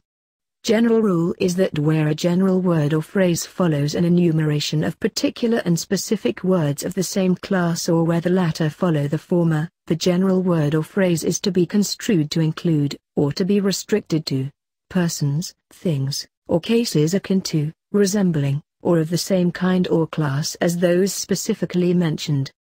Where a statute describes things of particular class or kind, accompanied by words of a generic character, the generic words will usually be limited to things of a kindred nature with those particularly enumerated, unless there be something in the context of the statute to repel such inference. Ejusdem generis, purpose. Gives effect, both specific and general words. Particular words indicate the class and the general includes all embraced in said class although not specifically named. Purpose. Give effect to both the particular and general words, by treating the particular words as indicating the class and the general words as indicating all that is embraced in said class, although not specifically named by particular words. This principle is based on the proposition that had the legislature intended the general words to be used in their generic and unrestricted sense, it would not have enumerated the specific words. Application: where specific and generic terms of the same nature are employed in the same act, the latter following the former, redendo singular singulis. The variation of the doctrine of last antecedent is the rule of redendo singular singulis. The maxim means referring each to each, referring each phrase or expression to its appropriate object, or let each be put in its proper place, that is, the words should be taken distributively. Redendo singular singulis requires that the antecedents and consequences should be read distributively to the effect that each word is to be applied to the subject to which it appears by context most appropriately related and to which it is most applicable. Doctrine of collocation. Lacuna versus Subs. 133 Philippines 770, 773 774, 1968. Association between two words that are typically or frequently used together where the sentence has several antecedents and consequents, they are to be read distributively. Antecedent: a word or phrase that a subsequent or consequent word refers to. Consequent: a word or phrase that an antecedent word precedes. Example: statutory construction is an easy subject. but the professor somehow makes it difficult. Distributive refers to each member of the group individually and separately. Examples of distributive words: each, every and either. Statutory construction is an easy subject, but the professor somehow makes it difficult. Each student enrolled in the class may either pass or fail, without fear or favor. Expression uniassist exclusion ulterius. Mention of one thing implies the exclusion of another. Example: female lawyers are required to wear uniform on .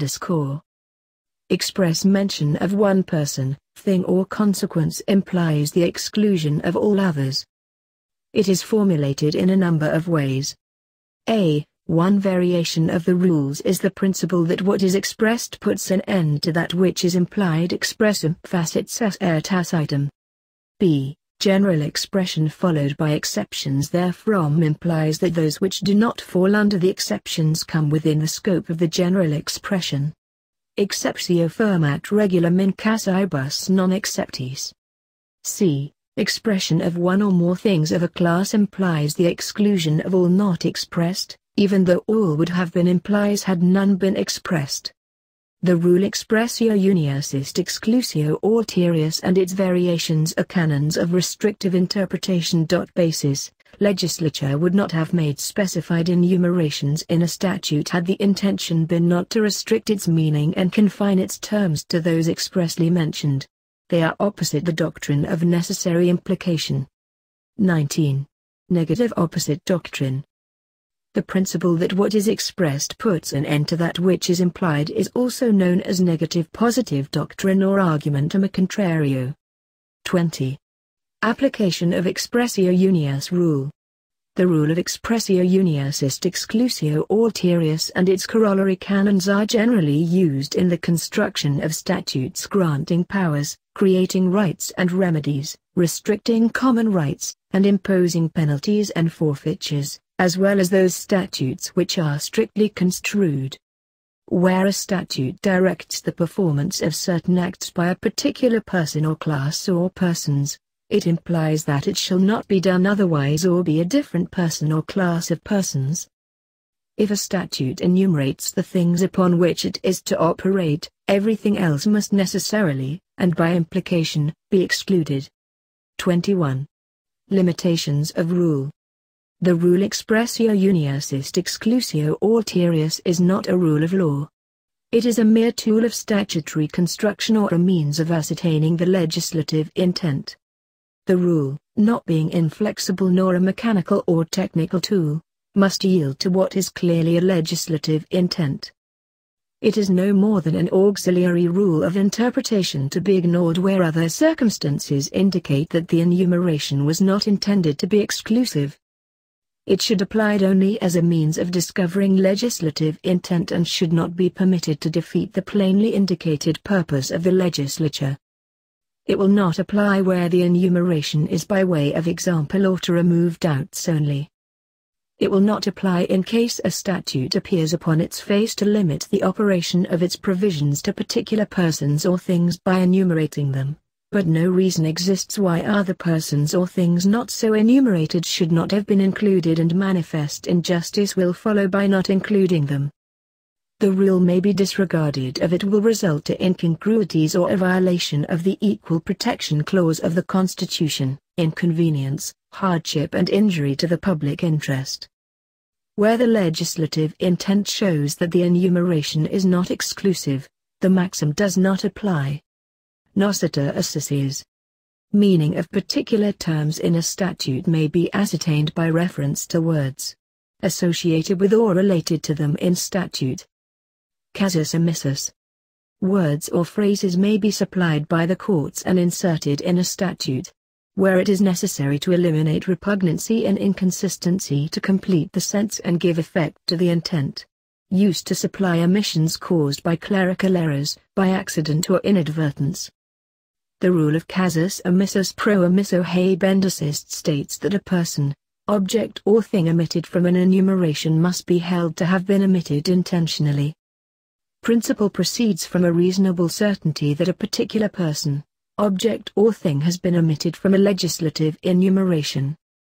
The rule does not apply where it is shown that the legislature did not intend to exclude the person, thing, object from the enumeration. If such legislative intent is clearly indicated, the court may supply the omission if to do so will carry out the clear intent of the legislature and will not do violence to its language.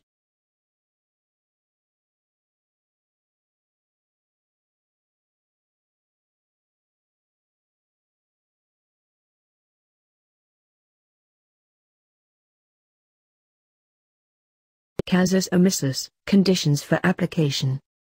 Only if palpable and the omitted words are plainly indicated in the context or verifiable from other parts of the statute. 5. Construction of words and phrases. May and shall, distinguished. May, permissive and operates to confer discretion. Shall, imperative with a duty to enforce.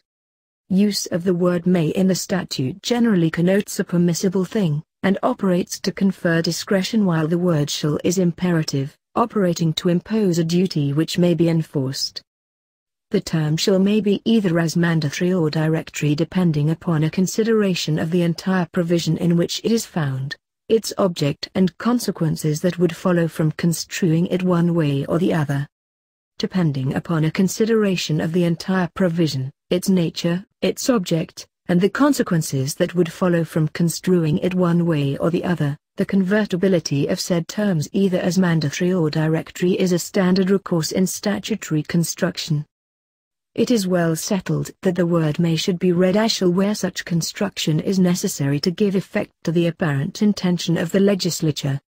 The word may will, as a rule, be construed as shall where a statute provides for the doing of some act which is required by justice or public duty, or where it vests a public body or officer with power and authority to take such action which concerns the public interest or rights of individuals. The word shall may be construed as may when so required by the context or intention of the legislature. It shall be construed merely as permissive when no public benefit or private right requires that it be given an imperative meaning. Gingona v.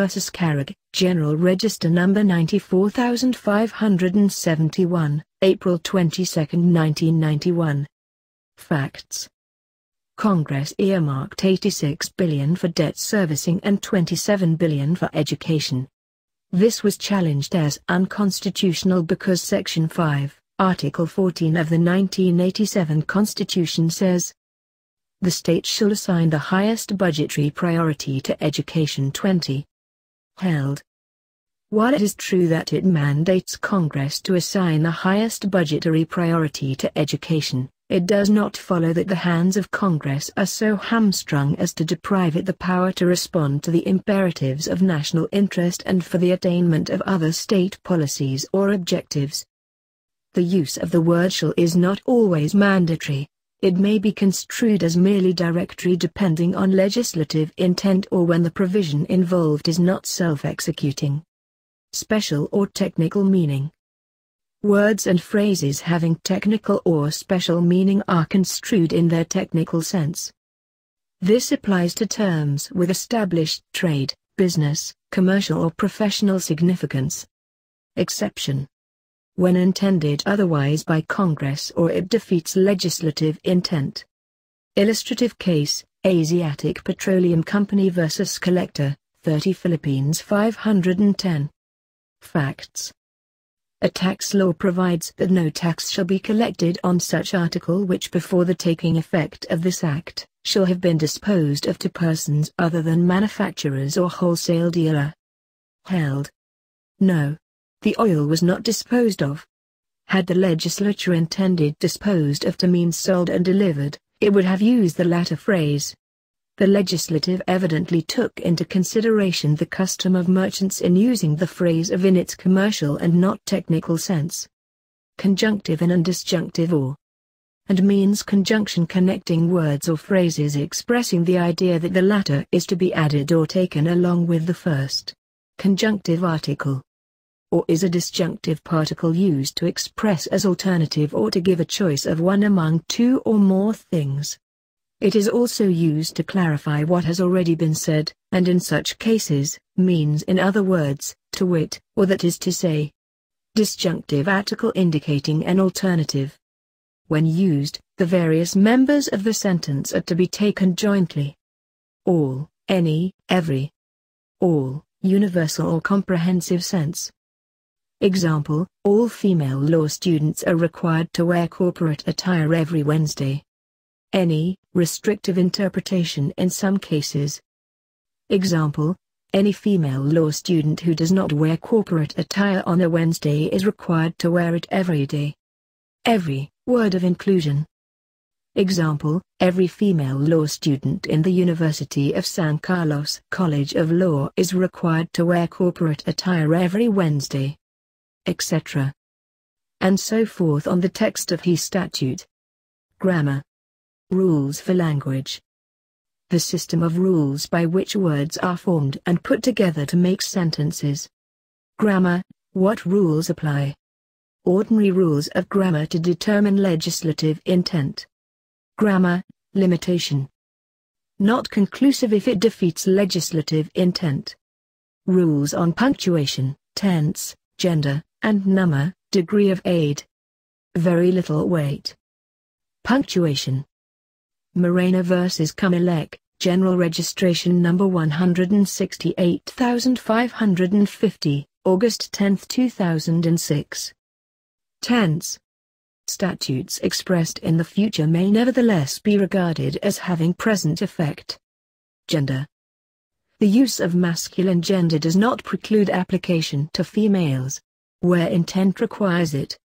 Number. Words importing singular number may be extended to several persons or things, unless it defeats legislative intent.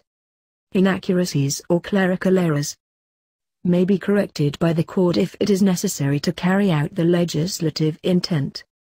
Example. Courts of law was encoded instead on course of law. That it is a mere typographical error is evident. If uncorrected, it renders the law nonsensical.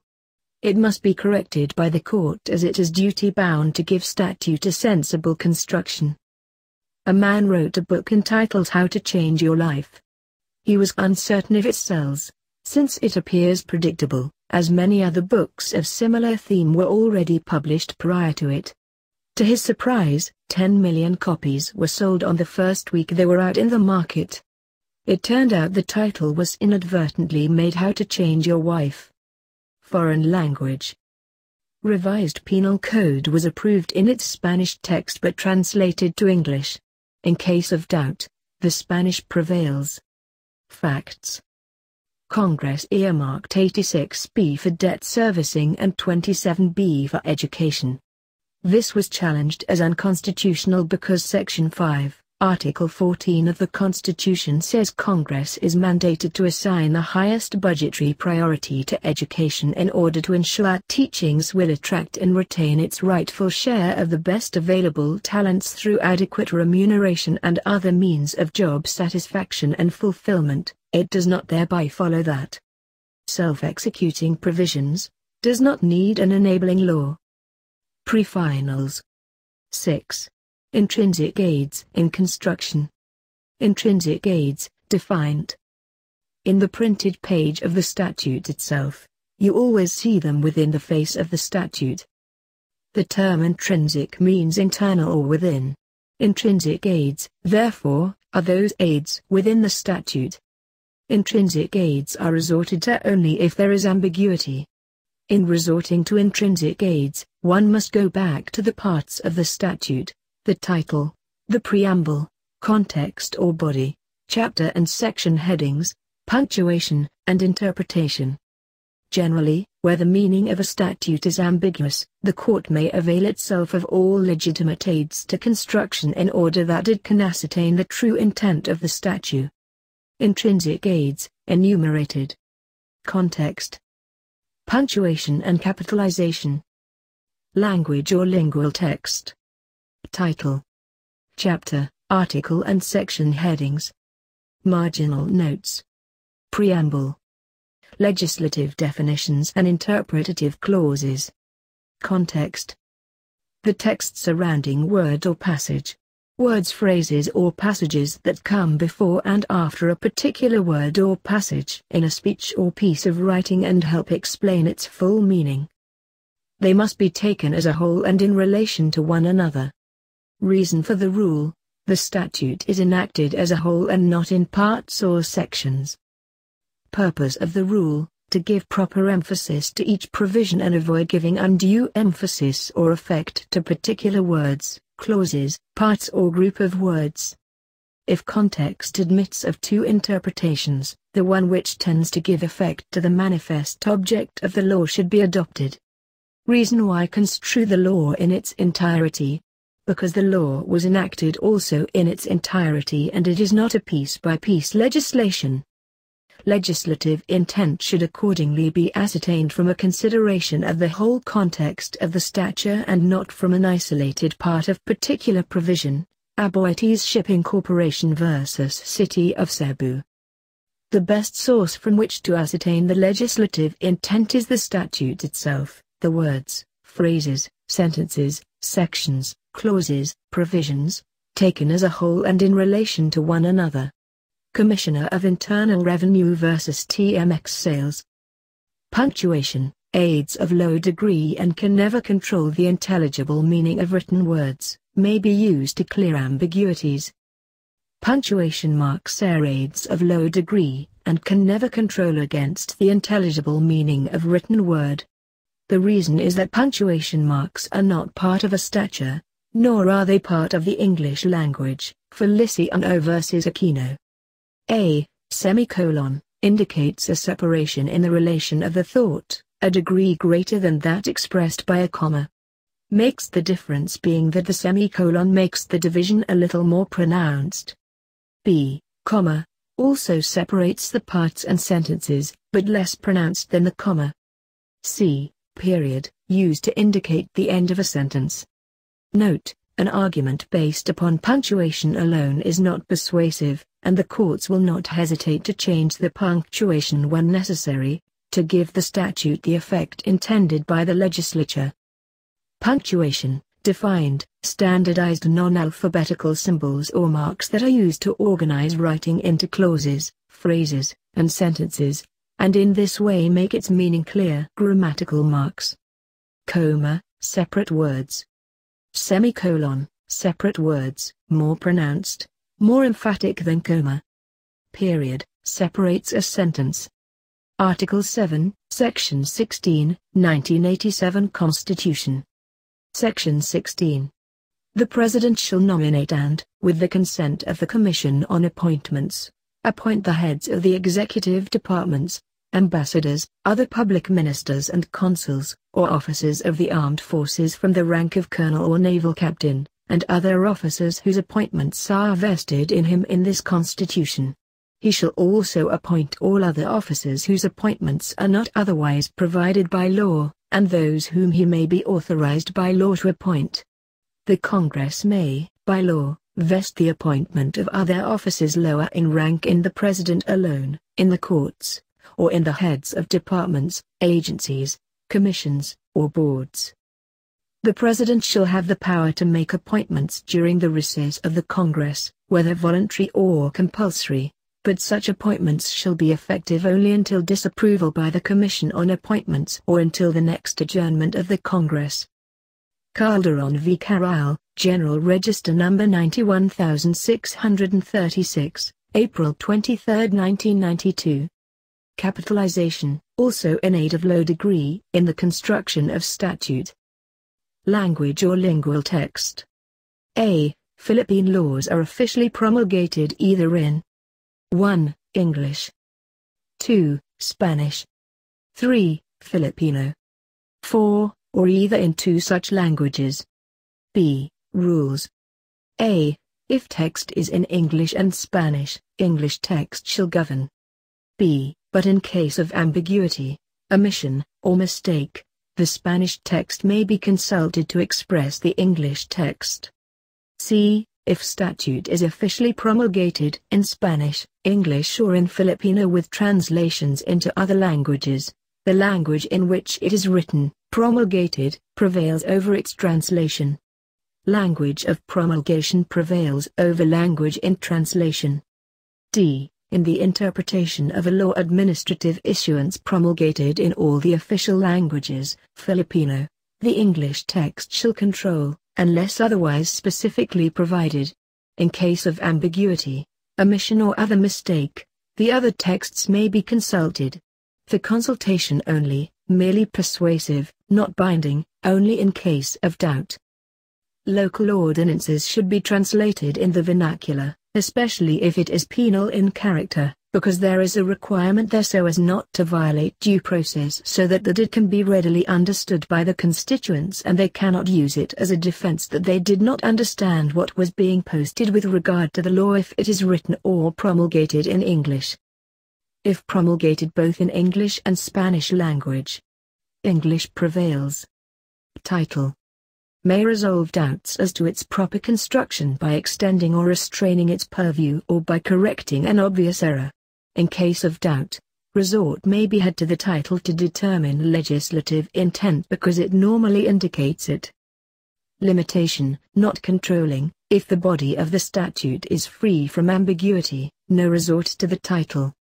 Need not be an index of contents of the law, but it carries weight because of the one title, one subject matter rule. 1. It serves as aid in case of doubt in its language, to its construction and ascertaining legislative will. 2. Used by the court to clear the obscurity. 3. An aid when there is doubt as to the meaning of the law. When the text of the statute is clear and free from doubt, it is improper to resort to its title to make it obscure. Boe vs. Kumalek, General Register No. 221697, March 8, 2016. Chapter, Article and Section Headings. Head notes or epigraphs, convenient index to the content of its provisions. A. In case of doubt or ambiguity in the meaning of their law or the intention of the legislature, they may be consulted in aid or interpretation. B. They are not part of the law, thus, they can never control the plain terms of the enacting clauses. C. When the text of the statute is clear and unambiguous, there is neither necessity nor propriety to resort to headings and epigraphs for the interpretations of the text. D. These secondary aids may be consulted to remove, but not to create, doubt nor to limit or control the plain language of the law. Marginal notes. Marginal notes and headings summarize the effect of sections of an act where the wording of either marginal notes or headings seem to have a contradictory meaning to the wording of the main body of an act. The wording of the main body of an act should be followed. Marginal notes and headings are inserted when act goes for printing during its progress through Parliament, so are a little unreliable as an indication of Parliament's will. Notes written in a margin, usually handwritten and initialed. Marginal notes, limitation, resorted to only when such notes were in fact inserted under the authority of the legislature, needs approval from Congress. Preamble. Introductory explanation. Not an essential part of the statute. May explain ambiguities but not conclusive or controlling. Preamble, purpose, the key to the statute. To open the minds of the makers as to the mischiefs to be remedied and objectives to be accomplished by the provision of the statute. 1. That part of the statute written immediately after its title, which states the purpose, reason or justification for the enactment of the law. 2. Expressed in the whereas clause. 3. Usually omitted in statutes made by the Congress. In its place, these and aid in legislative bodies use the explanatory note to explain the reasons for the enactment of statutes. 4. Not an essential part of a statute. A. Thus, where the meaning of a statute is clear and unambiguous, the preamble can neither expand nor restrict its operation, much less prevail over its text. B. It cannot be used as basis for giving a statute a meaning not apparent on its face. 5. It may clarify ambiguities, thus it is the key of the statute. 6. It may express the legislative to make the law apply retroactively, in which case the law has to be given retroactive effect, so as to carry out such intent. PNBV Office of the President. Legislative definitions and interpretative clauses. Such definition or construction should be followed by the courts. Statutory definition supersedes the commonly accepted or a previous judicial definition. 7. Extrinsic aids in construction. Extrinsic aids, defined. These are existing aids from outside sources, meaning outside of the four corners of the statute. If there is any doubt as to the meaning of the statute, the interpreter must first find that out within the statute. Extrinsic aids therefore are resorted to after exhausting all the available intrinsic aids and still there remains some ambiguity in the statute. Extrinsic aids resorted to by the courts are history of the enactment of the statute, opinions and rulings of officials of the government called upon to execute or implement administrative laws, contemporaneous construction by executive officers, actual proceedings of the legislative body, individual statements by members of Congress, and the author of the law. Other sources of extrinsic aids can be the reports and recommendations of legislative committees, public policy, judicial construction, and construction by the bar. Extrinsic aids, where found. Extraneous facts and circumstances outside the printed page of the statute. Extrinsic aids, enumerated. History or realities existing at the time of the passage of the law. Legislative proceedings. Changes in phraseology. Prior laws and rejudicial decisions.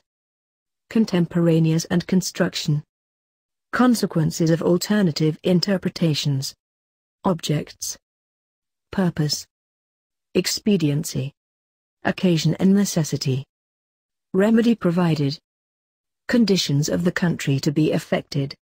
And other extrinsic matters. Resort to extrinsic aids, when. Extrinsic aids are resorted to after exhausting all the available intrinsic aids and still there remains some ambiguity in the statute.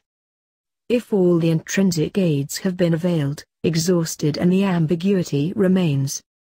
Extrinsic aids resorted to by the courts are a. History of the enactment of the statute. b. Opinions and rulings of officials of the government called upon to execute or implement administrative laws. c. Contemporaneous construction by executive officers charged with implementing and enforcing the provisions of the statutes unless such interpretation is clearly erroneous. d. Actual proceedings of the legislative body. e. Individual statements by members of Congress, and f. The author of the law. Other sources of extrinsic aids are contemporaneous circumstances.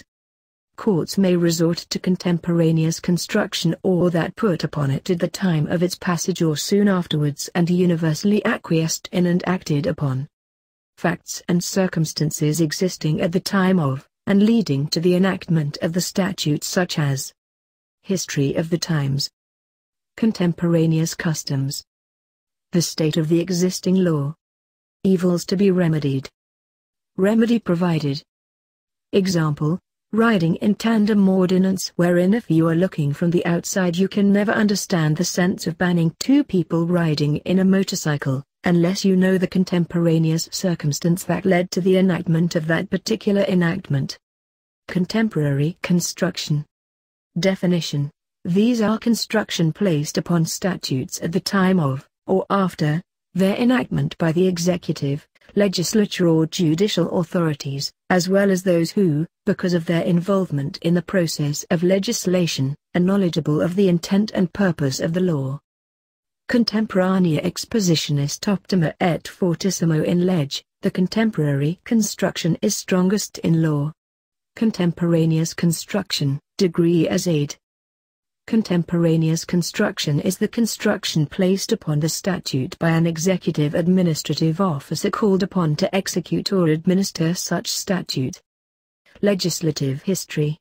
It is a well-settled rule of statutory construction that where a statute is susceptible of several interpretations, where there is ambiguity in its language, there is no better means of ascertaining the will and intention of the legislature than that which is afforded by the history of the statute.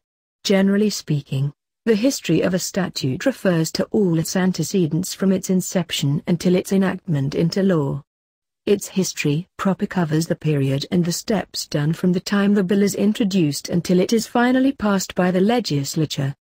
Where a statute is susceptible of several interpretations, or where there is ambiguity in its language, there is no better means of ascertaining the will and intention of the legislature than that which is afforded by the history of the statute.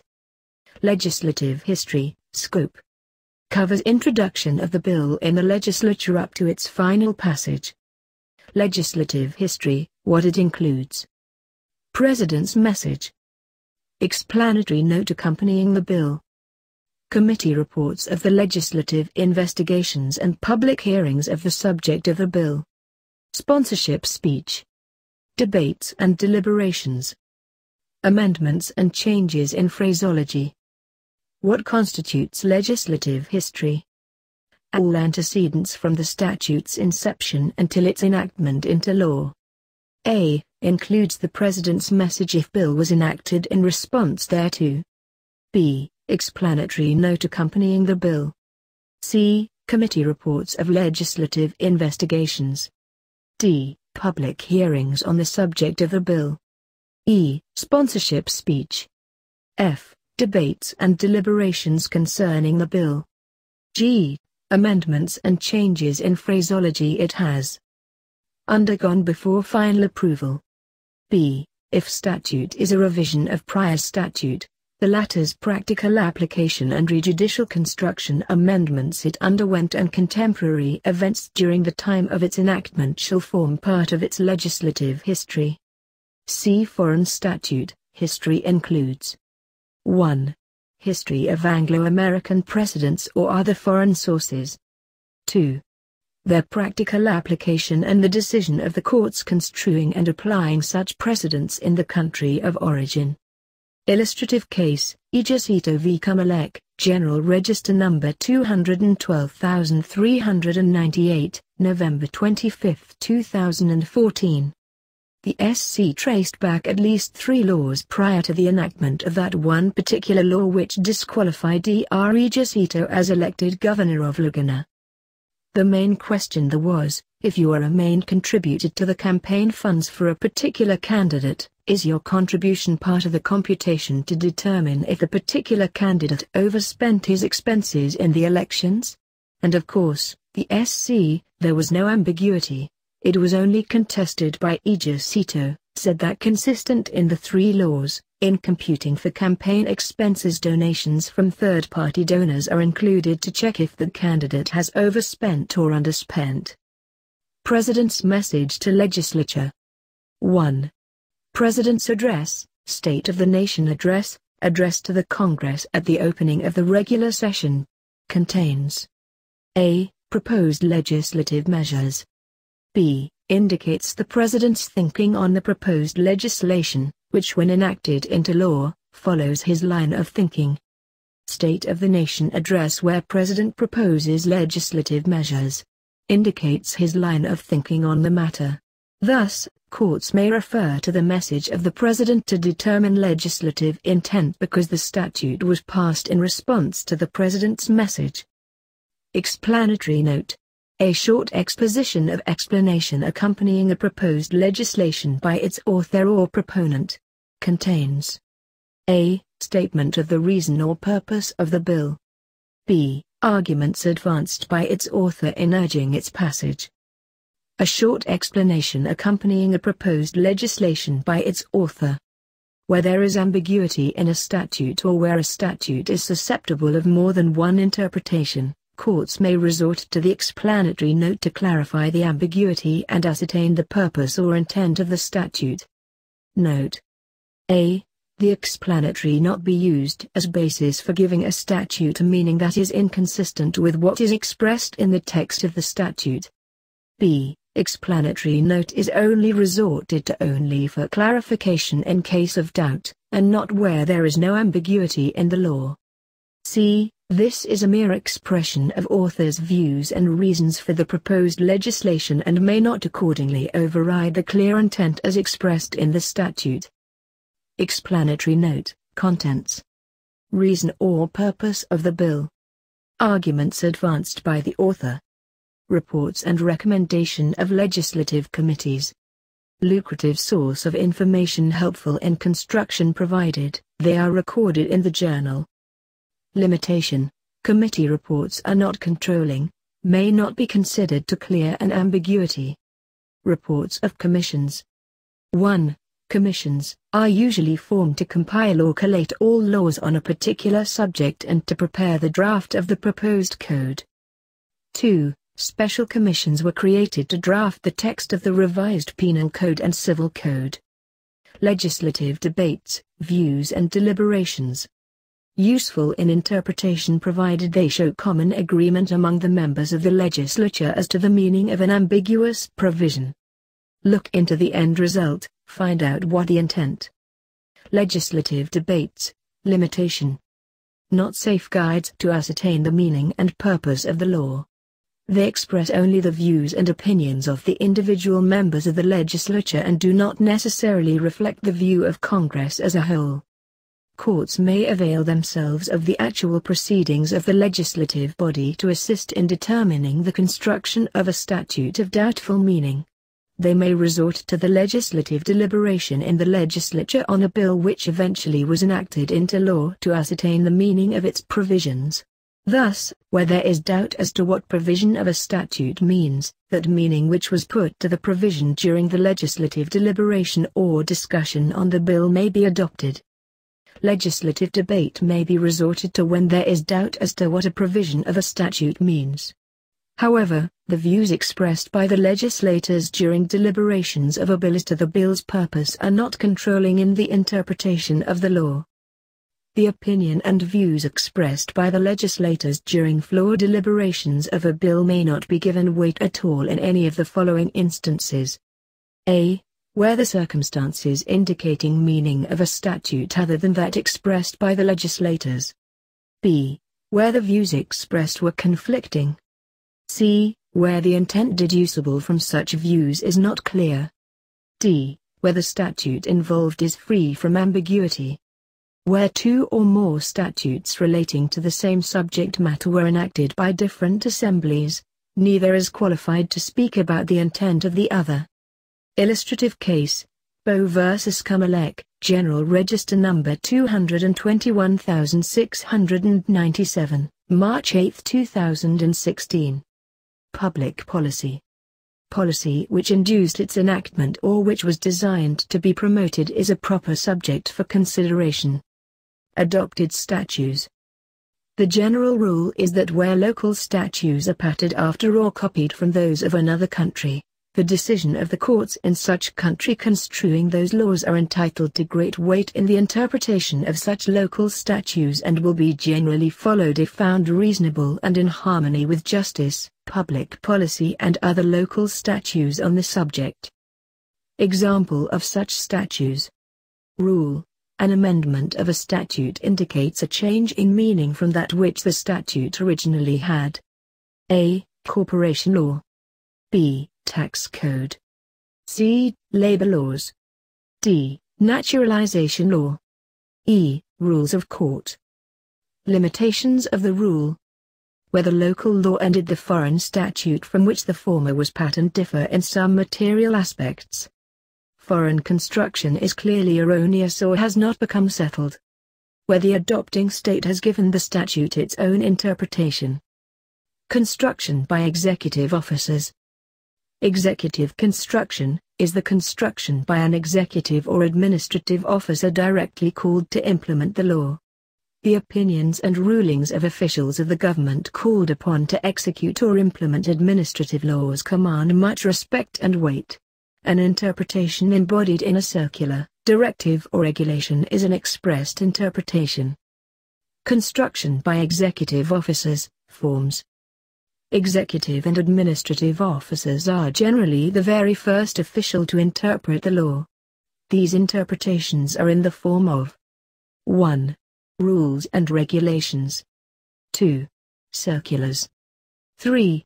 Directives. 4. Opinions and rulings. Executive construction, kinds. 1. Construction by an executive or administrative officer directly called to implement law, which may be a. Expressed, x. Interpretation embodied in circulars, directive or regulation. b. Implied, a practice of enforcement of not applying the statute to certain citations. 2. Construction by the Secretary of Justice in his capacity as the chief legal advisor of the government in the form of opinions. In the absence of the ruling of a president, the opinions of Secretary of Justice is controlling among administrative and executive officials. 3. Interpretation handed down in and adversely proceeding in the form of a ruling by an executive office exercising quasi-judicial power. Note, in the absence of error or abuse of power or lack of jurisdiction or grave abuse of discretion clearly conflicting with either the letter or the spirit of a legislative enactment creating or changing a governmental agency, the action of the agency would not be disturbed by the courts. Reason why contemporaneous construction is given much weight, it comes from the particular branch of government called upon to implement the law thus construed. These same people are the drafters of the law they interpret. When to disregard contemporaneous construction.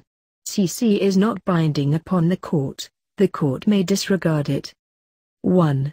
Where there is no ambiguity in the law. 2. Where the construction is clearly erroneous. 3. Where strong reason to the contrary exists. 4. Where the court has previously given the statute a different interpretation. If there is an error in implementation of the law, such error may be corrected. The doctrine of estoppel does not apply. As a rule, erroneous contemporaneous construction creates no vested right on the part of those who relied and followed such construction. But this rule is not absolute. There may be exceptions in the interest of justice and fair play, ex. Tax cases. Construction of executive officers, value. Considered and given weight if uniform, consistent, observed and acted on for long period of time. Opinions and rulings of officials tasked to enforce administrative laws command much respect and weight. The duty to enforce the law, which devolves upon the executive branch of the government, necessarily calls for the interpretation of its ambiguous provisions. Thus, executive and administrative officers are generally the first officials to interpret the law, preparatory to its enforcement, and such interpretation comes in the form of rules and regulations, circulars, directives, opinions and rulings. Executive construction, kinds. Construction by an executive or administrative officer directly called to implement the law. May be expressed or implied. Example of expressed or implied. Example of expressed construction, circular, directive or regulation. Example of implied construction, non-enforcement in certain situations, or applying it in a particular manner. It is interpretation by usage or practice. Construction by the Secretary of Justice. In his or her capacity as chief legal advisor. Executive construction, kinds. Construction by the Secretary of Justice. It is in the form of opinions issued upon request of administrative or executive officials who enforce the law. Construction by an executive officer exercising quasi-judicial power. It is in the form of a ruling in an adversary proceeding. Legislative construction. Legislative interpretation. The legislature may provide an interpretation or declaration clause in a statute, but they cannot limit or restrict the power granted to courts. 1. While legislative interpretation is not controlling, courts may resort to it to clarify ambiguity in the language. 2. Such legislative interpretation is entitled of respect, especially if the executive department has similarly construed the statute. Legislative construction, form. Indicated by the language of the later enactments. May be considered, but not controlling. Judicial construction. A. The power and duty to interpret or construe a statute or the Constitution belongs to the judiciary. B. Supreme Court construes the applicable law in controversies which are ripe for judicial resolution. C. Moot and academic cases wherein 1. Purpose has become stale. 2. Where no practical relief can be granted. 3. Which have no practical effect. D. The court may nonetheless resolve a moot case where public interest requires its resolution. E. Laws are not interpreted in a vacuum, they are always decided based on facts. Thus, laws are interpreted always in the context of the peculiar factual situation of each case. The circumstances of time, place, event, person and particularly attendant circumstances should be taken in their totality so that justice can be rationally and fairly dispensed. Philippines Today Incorporated v. NLRC. Judicial construction. A judicial decision interpreting a statute is considered in construing similar subsequent statutes. Doctrine of stare decisis. 1. Stare decisis et non quieta movere. One should follow past precedents and should not disturb what has been settled. Reason for such doctrine: the Supreme Court has a duty not only of interpreting and applying the law but also in protecting the society from needless upheavals. Interest publici ut sit finis litium, interest of then state demands that there be an end to litigation. 2. A ruling in order to come within the doctrine of stare decision must be categorically stated in the issue expressly raised by the parties, must be a direct ruling. 3. Rulings that are merely sub silentio are merely abita dictum. 4. This doctrine is not absolute because Supreme Court may change or abandon a precedent enunciated by it. Doctrine of stare decisis et non quieta movere. One should follow precedents and should not disturb what has been settled. Doctrine of stare decisis, when applied. The ruling must be categorically stated on an issue expressly raised by the parties Must be a direct ruling on substantially the same facts. Abita dictum. An opinion of the court upon some question of law which is not necessary to the decision of the case before it, not binding. Abita dictum or abita dicta. Other things said. A passing comment, an observation made by a judge incidental to the case being tried. While authoritative, is not binding on future courts under the doctrine of stare decisis. An opinion expressed by the court upon some question of law which is not necessary to the decision of the case before it. It is not binding as a precedent. Ratio decidendi or rationis decidendi. The reasons for the decision. Principles used by a judge when deciding. Ratio decidendi or ratio decidendi. The principles create a binding precedent. Courts will have to follow the same decision if a case with similar facts is presented. Abita dictum and ratio decidendi, distinguished. Ratio decidendi, a binding precedent. Abita dictum, a persuasive precedent. Construction by the bar. They are always received with great respect and consideration and may be resorted to for the purposes of determining the meaning of the statute. The meaning publicly given by the statute by long professional usage. Presumed to be true but not controlling. Dictionaries and textbooks. Dictionaries generally define words in their natural, plain and ordinary acceptance and significance. Where the law does not define the words used in a statute and the legislature has not intended a technical or special meaning to those words, the court may adopt the ordinary meaning of the words as defined in the dictionaries. Determine the meaning to be assigned to words of common usage or technical terms. Illustrative case, Zari v. Flores, 94 Servicey Members Civil Relief Act 319, 1979. Doctrine of implications and inferences. Doctrine of necessary implication and inferences. That which is implied in the statute is much a part of it as that which is expressed. Doctrine of necessary implication, purpose. It enables the court to draw inferences from legislative purpose and intent, in such a way as to determine whether certain minor or specific things are covered by the general or broad terms used in the statute. Doctrine of necessary implication, reason. Very rarely, if at all, are statutes framed with minute particularly as to cover every conceivable situation. Doctrine of necessary implication, nature of. This is not judicial legislation, but a method of discovery of legislative intent through the logical process of deduction. A statutory grant of power carries with it, by implication, everything necessary to carry out the power or right and make it effectual and complete. Doctrine of necessary implication, limitation. If it is not a part of legislative intent. Q versus CSC, 206 Servicey Members Civil Relief Act 65, 1992. Illustrative case, Q versus Civil Service Commission, General Registration Number 88979, February 7, 1992. Facts. The Early Retirement and Voluntary Separation Law was enacted to streamline and trim down the bloated bureaucracy.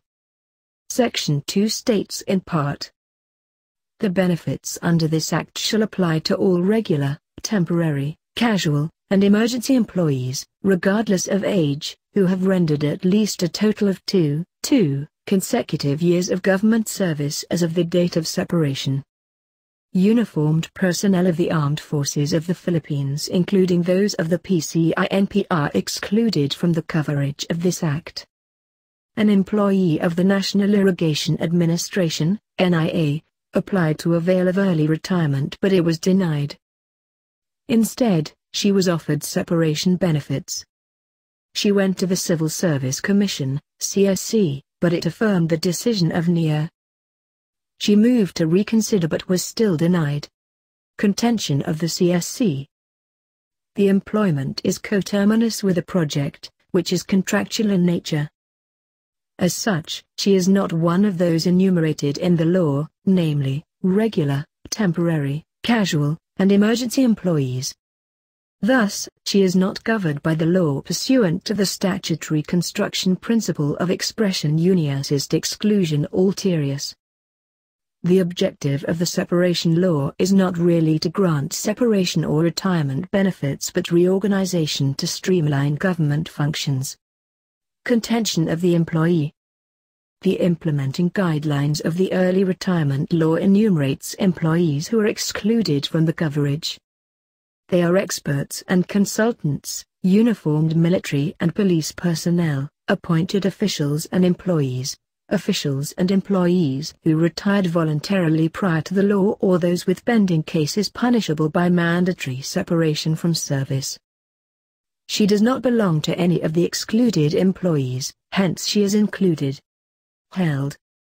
There is no substantial difference between contractual, casual and emergency employees. A coterminous employee is non-career civil servant, just like casual and emergency employees. It may be argued that Congress would not have specifically enumerated that employees to be covered had not the intention been to restrict its meaning and confine its terms and benefits to the people expression unius est exclusion ulterius. It may also be argued that a person, object or thing omitted from an enumeration must be held to have been omitted intentionally. Pursuant to the principle casus omissus pro omisso habeendus est. But a race to these legal maxims results in incongruity and violates the Equal Protection Clause of the Constitution. The maxim expression unius est exclusion ulterius does not apply, but the doctrine of necessary implication. It says every statute is understood, by implication, to contain all such provisions as may be necessary to effectuate its object and purpose, or to make effective rights, powers, privileges or jurisdiction which it grants, including all such collateral and subsidiary consequences as may be fairly and logically inferred from its terms. The denial of the application is unreasonable, unjustified and oppressive. The application should be granted in the interest of substantial justice. After all, the employee served for almost 15 years. Co v. Province of Cebu, General Register No. 141386, November 29, 2001.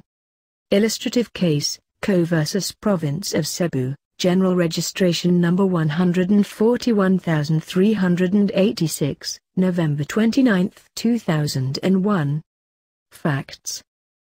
The Governor of Cebu appointed teachers who have no item in the bed plantula to handle extension classes to accommodate students in public schools. The salaries and personnel-related benefits of these teachers were charged against the Special Education Fund, SEF. Also charged against the CEF scholarship grants of the province. The CO suspended the disbursement because salaries and grants are not chargeable against the CEF. Contention of CO. Section 100C2 of the Local Government Code provides: the annual school board budget shall give priority to the following: establishment and maintenance of extension classes where necessary. The legal maxim expressio unius exclusion ulterior applies. Since salaries, personnel-related benefits and scholarship grants are not among those authorized as lawful expenditures of the CEF under the Local Government Code, they should be deemed excluded. Held. The contention of CO is without merit. It is an elementary rule in statutory construction that legislative intent controls interpretation of a statute. Under the doctrine of necessary implication, the authority to open extension classes chargeable against the CEF logically includes hiring of teachers and payment of their salaries and other benefits, even if hiring and payment were not specifically mentioned in the law. The service and salaries of these teachers are necessary and indispensable to establish and maintain extension classes. Every statute is understood, by implication, to contain all such provisions as may be necessary to effectuate its object and purpose, or to make effective rights, powers, privileges or jurisdiction which it grants, including all such collateral and subsidiary consequences as may be fairly and logically inferred from its terms. But a scholarship grant is neither necessary nor indispensable to the operation and maintenance of public schools. Hence, the doctrine of necessary implication does not apply to it. Restrictions on the doctrine. Presumptions in aid of construction. The courts may properly rely on presumptions as to legislative intent to resolve doubts as to its correct interpretation. Presumptions, basis. Logic, experience and common sense. Presumptions, when applied. When there is doubt as to legislative intent, and such doubt should be resolved in favor of that construction which is in accord with the presumption on the matter. Presumptions, examples. Congress acted within the scope of its authority. Against violation of international law. Against extraterritorial operation of statutes. Against unconstitutionality. Against extraterritorial operation of statutes. Against unconstitutionality. Against inconsistency, injustice. Motive of Congress. In favor of beneficial operation of statutes. Against inconvenience, absurdity, and ineffectiveness of statutes. As to public policy. Against irrepealable laws, repeal, unnecessary changes in the laws, implied repeals. Acquiescence to judicial construction. As to existing laws. As to jurisdiction of courts.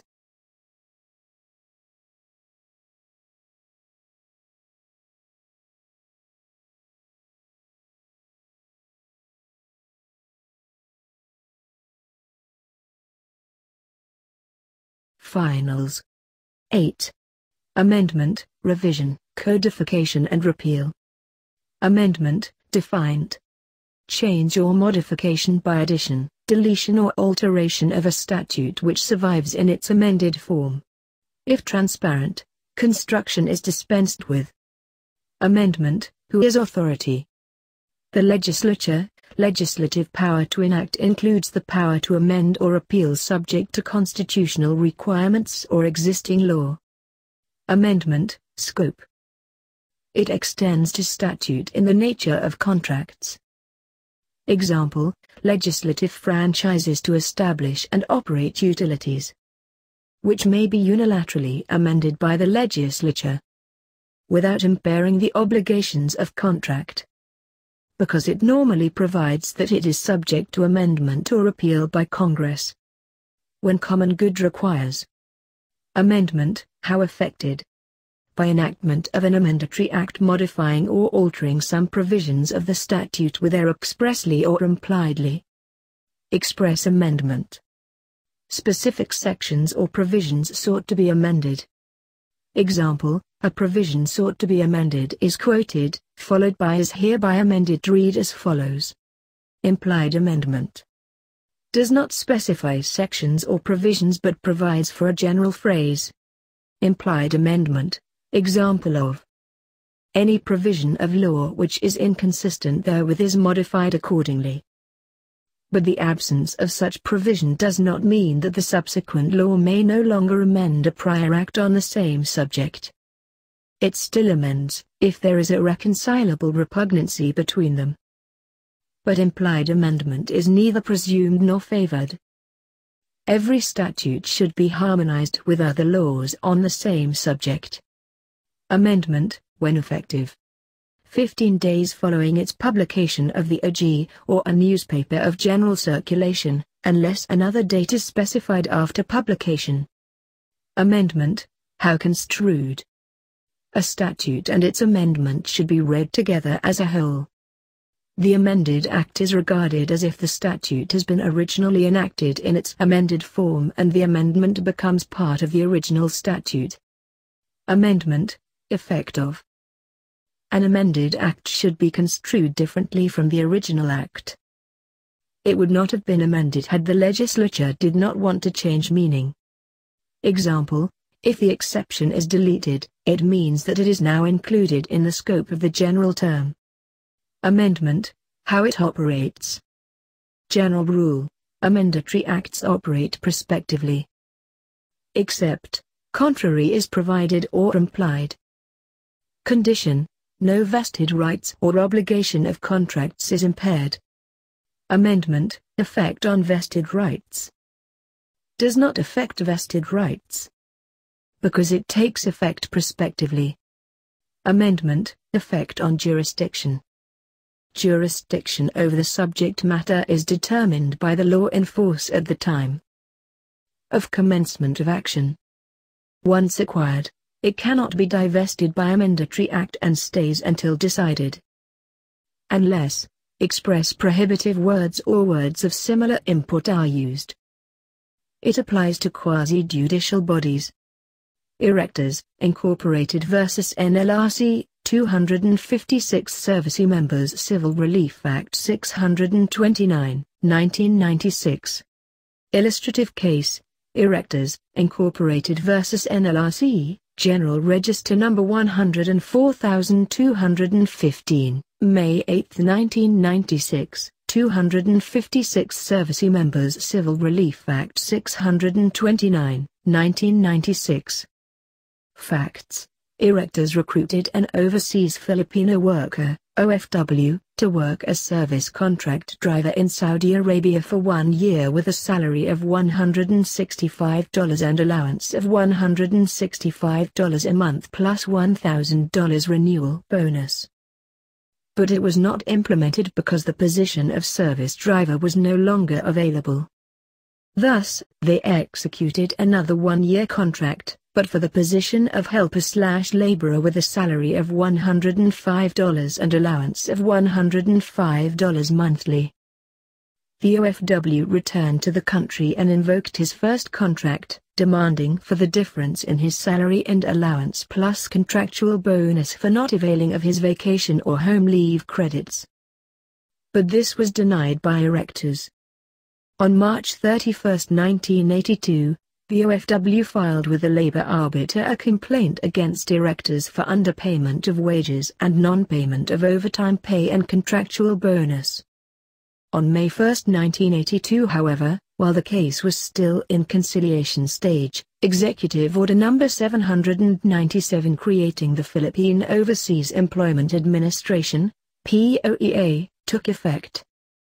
It vested the POEA with exclusive and original jurisdiction over all cases, including money claims, involving employer-employee relations arising out of or by virtue of any law or contract involving Filipino workers for overseas employment. Despite Executive Order 797, the labor arbiter heard the case and decided in favor of the OFW. Erectors appealed to the NLRC but was denied, hence this petition for special civil action for certiorari. Contention of erectors. Executive Order 797 divested the labor arbiter of jurisdiction over cases arising from overseas employment contract. It applies retroactively to effect pending cases pursuant to the ruling in Briard Agro Development Corp. v. Delusina. Held, Executive Order 797 did not divest the labor arbiter with jurisdiction claims arising from overseas employment contract. Jurisdiction over the subject matter is determined by the law at the time of the commencement of the action. Prior to the efficacy of Executive Order 797, the laws in force were Presidential Decree Numbers 1691 and 1391, which vested the labor arbiter with original and exclusive jurisdiction over these cases. Laws should be applied prospectively unless the legislative intent to give them retroactive effect is expressly declared or is necessarily implied from the language used.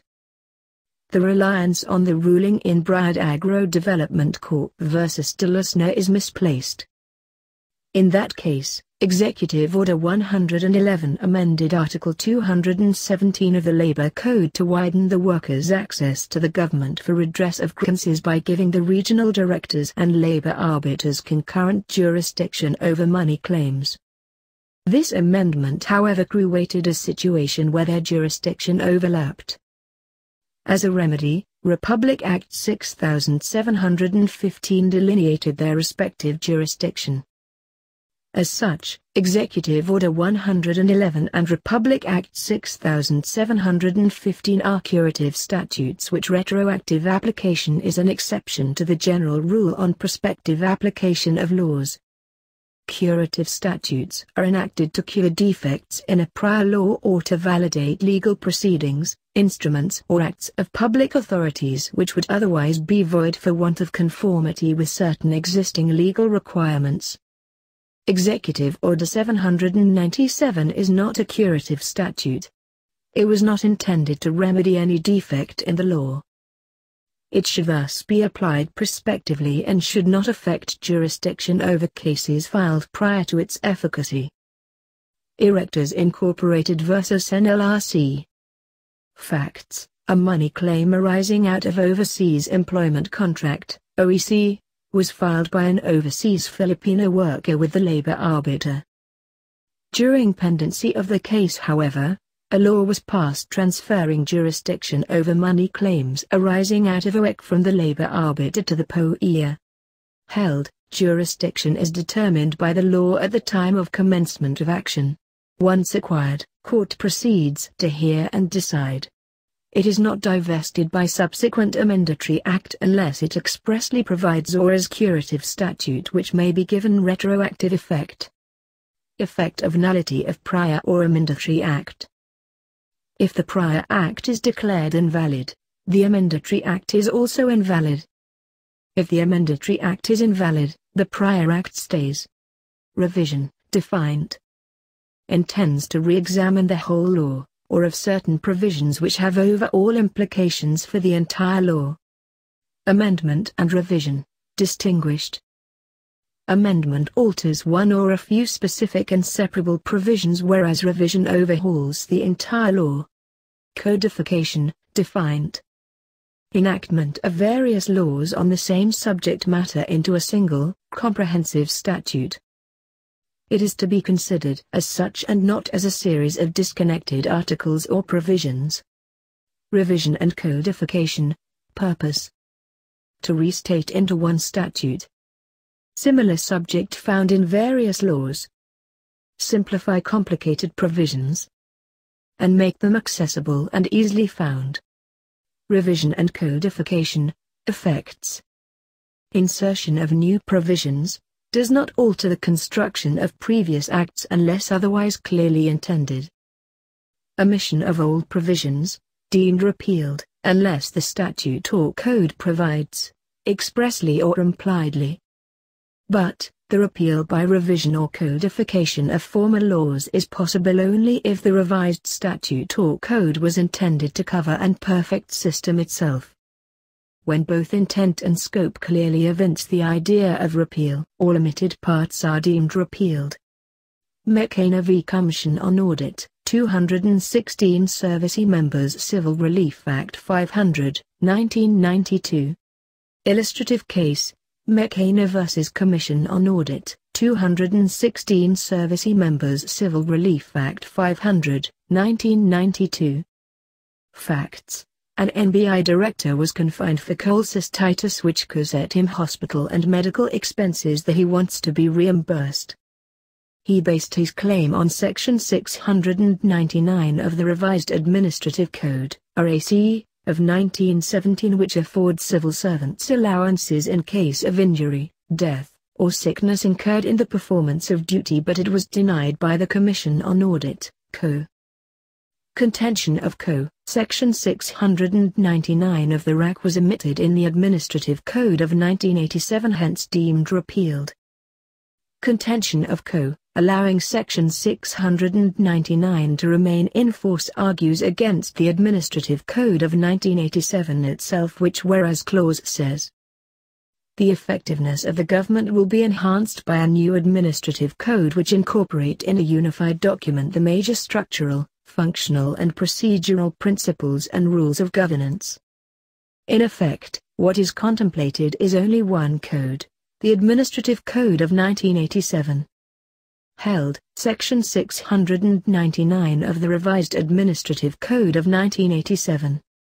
Held, the repealing clause of the Administrative Code of 1987 says, all laws, decrees, orders, rules and regulations, or portions thereof, inconsistent with this code are hereby repealed or modified accordingly. Since it did not specify the title or number of the law sought to be repealed, which has two categories. One is where the provisions of the two laws on the same subject matter are irreconcilable. The other is where the enactment of a statute revising or codifying the former laws on the whole subject matter. But the second category is possible only if the revised statute or code was intended to cover the whole subject to be a complete and perfect system in itself. It revises the whole subject matter of the statute. Both intent and scope evince the idea of repeal. It is clear intent of the legislature to substitute the prior act. The Administrative Code of 1987 does not fall under this category, because the intent is clear that it covers the aspects of administration, organization and procedure only. It also does not fall under the first category because there is no irreconcilable conflict between the provisions of both laws. Lastly, implied repeal is not favored. The presumption is against repugnancy or inconsistency because the legislature is presumed to know the existing laws on the subject and not to have enacted inconsistent or conflicting statutes. Thus, even if Section 699 of the Revised Administrative Code of 1917 was omitted in the Administrative Code of 1987, it remains in force in the absence of irreconcilable inconsistency, apart from the fact that it was not specifically identified for repeal. McCain v. Co. Facts: a claim for reimbursement was denied because the provision of law it invoked was omitted in the subsequent law. Held, mere omission of a provision in the subsequent law does not result in amendment or repeal unless it expressly provided. Otherwise, it is deemed an implied repeal, which may either be due to irreconcilable differences between the prior and subsequent law, or the enactment of a subsequent law revising or codifying the old laws is intended to cover the whole subject to be a complete and perfect system in itself. Change in phraseology. Change in phraseology. Mere change in phraseology does not imply that the lawmakers intended to change the construction of the old laws. General rule: neither change in phraseology nor omission or addition of words alters the construction of former acts. Except, if intent to change the construction is very clear, especially if the change or omission is material as to indicate intent to depart from the previous construction of the old laws. Rearrangement of sections. Rearrangement of sections does not change the operation, effect or meaning of statute unless changes are of such nature as to clearly manifest legislative intent to change old laws. Repeal, defined. Recalling, revoking or abrogation of a statute by another. Repeal, who is authority. The legislature, subject to constitutional limitations. Section 1, Article VI, the Legislative Department, 1987 Constitution. The legislative power shall be vested in the Congress of the Philippines, which shall consist of a Senate and a House of Representatives, except to the extent reserved to the people by the provision on initiative and referendum. Constitutional prohibition against passage of irrepealable laws. Except to the extent reserved to the people by the provision on initiative and referendum. Non-delegability of legislative power. Prohibition against enactment of irrepealable laws. They are not found in the text of the Constitution because they are mere corollaries in the nature of implied substantive limitations. City of Davao vs. RTC, General Registration Number 127383, August 18, 2005. Illustrative case, City of Davao vs. RTC. General Register Number 127383, August 18, 2005. First, that Section 33 of Presidential Decree 1146 be expressly and categorically repealed by law. Second, that a provision be enacted to substitute the declared policy of exemption from any and all taxes as an essential factor for the solvency of the excise fund. These requisites for repeal have not been satisfied by the LGC. Contention of the local government unit. The exemption granted to excise under Section 33 of Presidential Decree 1146 was effectively withdrawn upon the enactment of the LGC, which further says that special laws like Presidential Decree 1146 which are inconsistent with it are repealed or modified accordingly.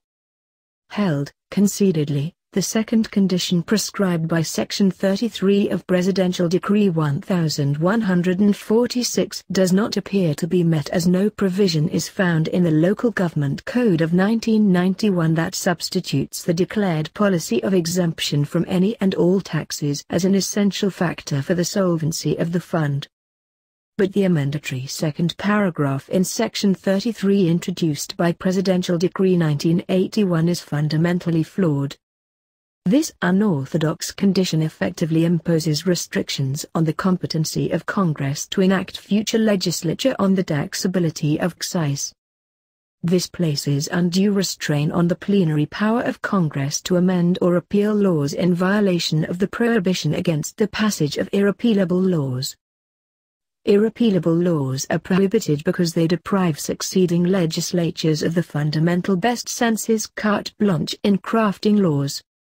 Renato Espano once said, "To be sure, there are no irrepealable laws just as there are no irrepealable constitutions. Change is the predicate of progress and we should not fear change." It may be argued that Section 33 does not preclude repeal of tax-exempt status of the excise, but merely imposes conditions for its validity. But if these conditions are honored, they have the precise effect of limiting the power of Congress. Thus, the same rationale for prohibiting irrepealable laws applies in prohibiting restraints on future amendatory laws. The present legislature cannot bind future legislature to particular mode of repeal. It cannot declare in advance the intent of subsequent legislatures. City of Davao vs. RTC. Facts. Excise refused to any real property taxes to the local government unit because of a prior exempting law setting two conditions for repeal which were not met by the subsequent law. Held, the conditions set by the prior law place undue restraint on the plenary power of Congress to amend or repeal laws in violation of the prohibition against passage of irrepealable laws. The present legislature cannot bind future legislature to a particular mode of repeal. It cannot declare in advance the intent of future legislatures. Repeal, kinds of. Repeal, kinds of. Total, revokes the statute completely. Partial, leaves unaffected portions in force. Express, declaration in a repealing clause that a particular and specific law is sought to be repealed, by identifying the number or title. Implied, all other repeals are deemed implied repeals. Failure to add the repealing clause indicated that there is not intent to repeal any existing law. Unless there is a reconcilable inconsistency, in which case it is deemed an implied repeal. Repeal, kinds of. Even if there is a repealing clause but if fails to identify or specify the law sought to be repealed, it is still an implied repeal. Example, all laws or parts thereof which are inconsistent with this act are hereby repealed or modified accordingly. The intent is not to repeal any existing law on the matter, unless there is a reconcilable inconsistency. Laws are repealed only by the enactment of subsequent laws, not by violation, non-observance, disuse of customs and contrary practice. Repeal by implication, conditions. There must be sufficient revelation of the intent to repeal, which must be very clear. Repeal by implication, categories or modes. Irreconcilable conflict between provisions of two acts. Conditions, two statutes cover the same subject matter and object.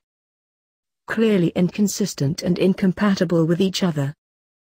That they cannot be harmonized. Both cannot be given effect. That is, that one law cannot be enforced without nullifying the other. Repeal by implication, categories or modes. If the subsequent act covers the whole subject of the prior act and is clearly intended as a substitute of the same subject matter but different objects, the two laws can stand together, although they refer to the same subject matter. Illustrative cases. Agitators vs. CA, 261 Servicey Members Civil Relief Act 17, 1996. Facts. The members of the Provincial Board of Canvassers were convicted of the election offence under Section 231 of the Omnibus Election Code, OEC. This after they proclaimed the losing candidate as 8th elected board member. Contention of the canvassers. The election offence for which they were convicted is repealed by Republic Act 6646 and Republic Act 7166, which amended the OEC by deleting or adding certain provisions. Paragraph 2, Section 231 of the OEC states: the respective Board of Canvassers shall prepare a certificate of canvassers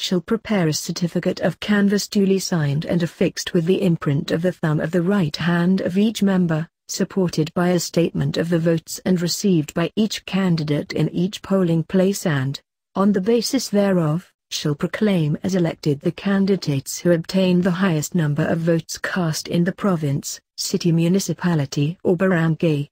Failure to comply with this requirement shall constitute an election offence. This was modified by Section 28 of Republic Act 7166 by removing the specific mand by which the winning candidates are proclaimed.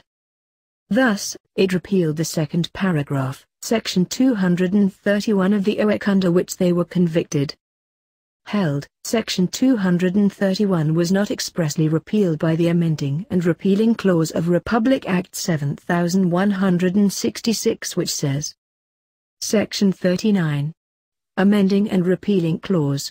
Sections 107, 108 and 245 of the Omnibus Election Code are hereby repealed.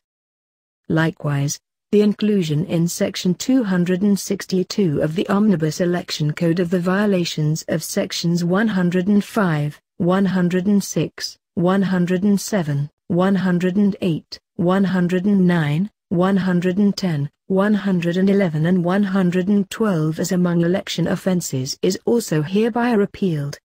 This repeal shall have retroactive effect. Neither is the implied repeal.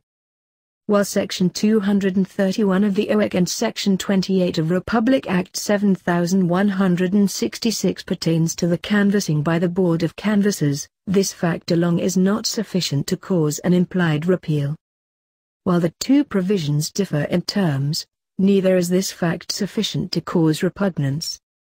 In order to effect implied repeal, the two statutes must be so irreconcilably repugnant and inconsistent with each other.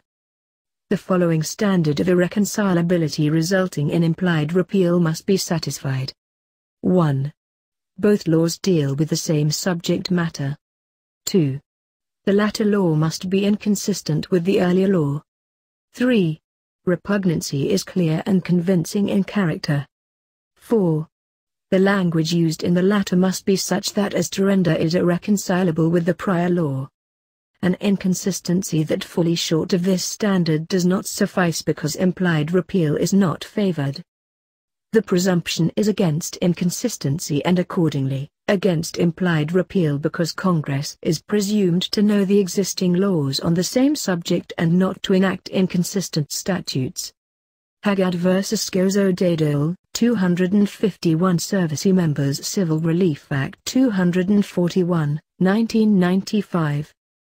Facts: criminal and administrative complaint were filed against Mayor Alfredo Wano and other members of the Sangguniang Panglungsod, SP, with the Office of the Deputy Ombudsman for the Visayas for violation of the Revised Penal Code and Republic Act 6713. The complainants moved to preventively suspend Mayor Wano and other respondents. Mayor Wano opposed the motion and moved to dismiss the complaint.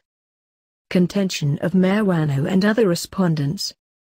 The Deputy Ombudsman is without jurisdiction to try, hear and decide the administrative complaint. They argue that under Section 63 of the Local Government Code of 1991, LGC, the power to investigate and impose administrative sanctions, including preventive suspension against local officials, is now vested with the Office of the President, OP. Under Sections 61 and 63 of the LGC, the OP, not the Office of the Ombudsman, has jurisdiction over administrative complaints against any elective official of a province, highly urbanized city or independent component city. Contention of complainants.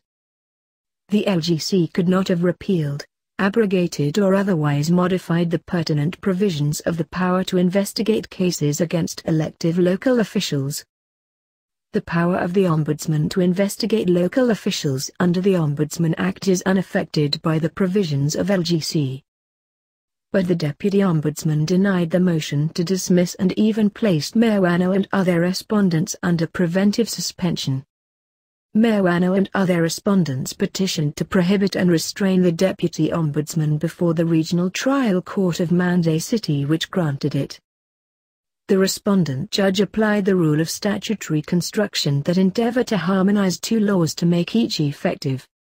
Since the investigatory power of the Ombudsman Act is general, broad and vague as opposed to the LGC, which provides for well-defined and specific grounds for administrative disciplinary action, the LGC could be considered an exception to the authority and administrative power of the Ombudsman to investigate local elective officials. Issue: whether the authority of the Ombudsman to investigate local elective officials under the Ombudsman Act of 1989 has been divested by virtue of the subsequent enactment of the LGC of 1991. Held: the petition is meritorious. Section 21 of the Ombudsman Act says, Section 24 grants the Ombudsman authority to preventively suspend any officer or employee under his authority pending an investigation. Whereas Section 61A of the LGC provides a complaint against any elective official of a province, a highly urbanized city, an independent component city or component city shall be filed before the office of the President. Thus, respondent insists that conformably with Section 63b, preventive suspension can only be imposed by the President if the respondent is an official of a province, highly urbanized city or an independent component city. Contention of the Solicitor General. While the LGC may have conferred on the OP disciplinary authority over local elective officials, it is not exclusive. The LGC did not withdraw the power of the Ombudsman to investigate local elective officials vested by the Ombudsman Act conformable with a constitutional mandate. Indeed, the SC said, there is nothing in the LGC to indicate that it repealed, expressly or impliedly, the Ombudsman Act. The two statutes on the specific matter in question are not so inconsistent or irreconcilable. Two laws on the same subject matter, which prevails. Between two irreconcilably inconsistent laws, the subsequent law prevails because it is the latest expression of legislative will, and Congress is presumed to know the earlier law. Legis posteriors priors contrarias abrogant, subsequent statute repeals earlier law repugnant to it. Illustrative case, David v. Kumalek, General Register No. 127116, April 8, 1997. Contention of the Commission on Elections. The repealing clause of the LGC includes all laws, whether general or special, inconsistent with the provisions of the Local Government Code. David and Drilon cannot claim a term longer than 3 years because they were elected under the aegis of the LGC, which fixed the term of 3 years only. Held, the legislative intent is very clear, shorten the term of office of barangay officials to 3 years only. First, the LGC was enacted later than Republic Act 6679. Section 43 Copyright of the LGC fixed the term of office of barangay officials at 3 years, whereas Section 1 of Republic Act 6679 fixes it at 5 years. Both laws refer to barangay officials elected on the second Monday of May 1994. There being a reconcilable inconsistency between the two laws, implied repeal applies. While it is true that Republic Act 6679 is a special law and should prevail pursuant to the doctrine of generalia specialibus non derogant, the LGC is not necessarily a general law. The LGC is a codified set of laws that specifically applies to local government units. Section 43C specifically fixes the term of office of elective barangay officials at 3 years. A special provision that applies only to those elected on the second Monday of May 1994. The Constitution did not expressly prohibit Congress from fixing any term of office for barangay officials. It merely left the determination of such term to the full discretion of the lawmaking body in accordance with the exigencies of public service. To strike down a law as unconstitutional, there must be a clear and unequivocal showing that what the Constitution prohibits, the statute permits. They miserably failed to discharge this burden to show clearly the unconstitutionality they aver. McCain v. Co. David v. Kumalek, General Registration No. 127116, April 8, 1997. Two laws on same subject matter, which prevails. In case of irreconcilable conflict between two laws, the subsequent law prevails pursuant to the principle legis posteriors priors contrarias abrogant. Between two irreconcilably inconsistent laws, the subsequent law prevails because it is the latest expression of legislative will, and Congress is presumed to know the earlier law. Legis posteriors priors contrarias abrogant. Subsequent statute repeals earlier law repugnant to it. Illustrative cases: David vs. Kumalek, General Registration Number 127116, April 8, 1997. Legal Engime Gabor and Gay Quezon City Chapter Represented Y Bonifacio Rillan vs. Kumalek, General Registration Number 128039, April 8, 1997. Statutes in pari materia, defined. They are which refer to the same person or thing, or the same class of persons or things, which have a common purpose. Statutes in pari materia, how determined?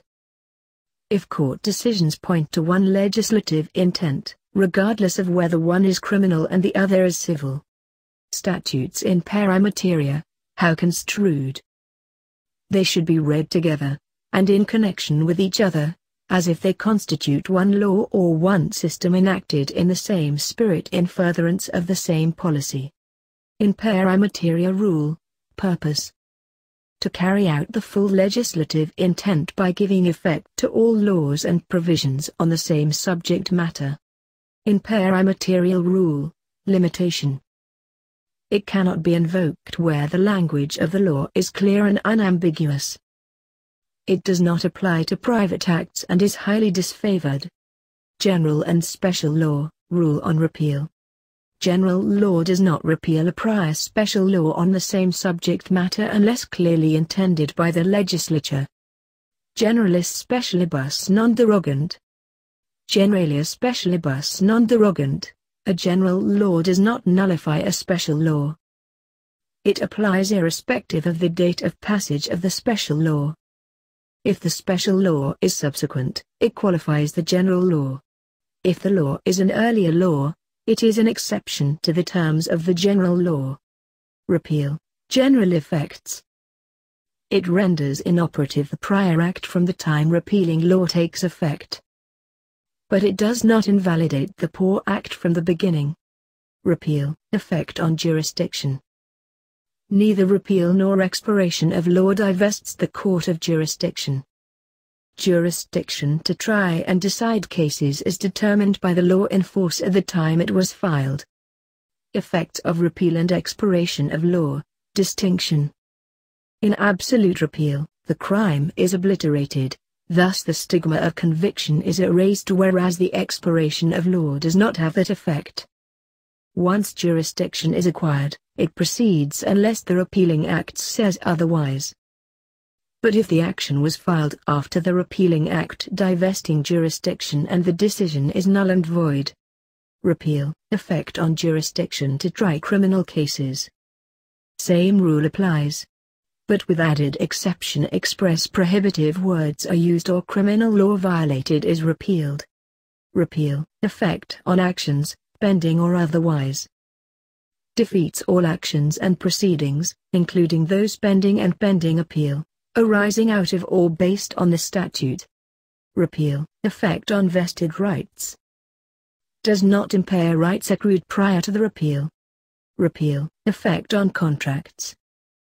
Does not affect the terms of contract, nor impair the rights of parties. It applies even if the other contracting party is the government. Repeal, effect on tax laws. Does not preclude collection of taxes assessed prior to the repeal, unless otherwise provided. Repeal, effect on penal laws. Example: the absolute repeal of the Anti-Subversion Act entitles the accused to the dismissal of the case against him as the offense no longer exhaust and the court is deprived of jurisdiction. Reason: the legislative intent is to legalize what has been decreed as illegal. Except, if the repealing act reenacts the statute and penalizes the same act, even if the penalty is lower. The repealing act contains a saving clause that pending cases are not affected. Repeal, effect on municipal charter. Abolishes all offices under the old charter. Thus, conversion of a municipality to a city abolishes all municipal positions unless otherwise provided. Repeal or nullity of repealing law, effects. When the repealing law expressly repealing a prior law is itself repealed, the prior law is not revived unless otherwise provided. When the repealing law expressly repealing a prior law is declared unconstitutional, the prior law remains in force. Proviso, defined. Condition precedent. Generally introduced by the word provided. It is a clause on a preceding enactment to restrain or modify the enacting clause, or of accepting something from its operation which otherwise would have been without it, or of excluding some possible ground of misinterpretation of it, as by extending it to cases not intended by the legislature to be brought within its purview. Proviso, function. To create a condition precedent, to exempt, limit, restrict or qualify a statute, in whole or in part. To limit the application of the law, and not to enlarge its operation. Exception, defined. Enumeration of what should not be covered by the general rule. Exception and proviso, distinguished. Exceptions exempts while proviso sets conditions.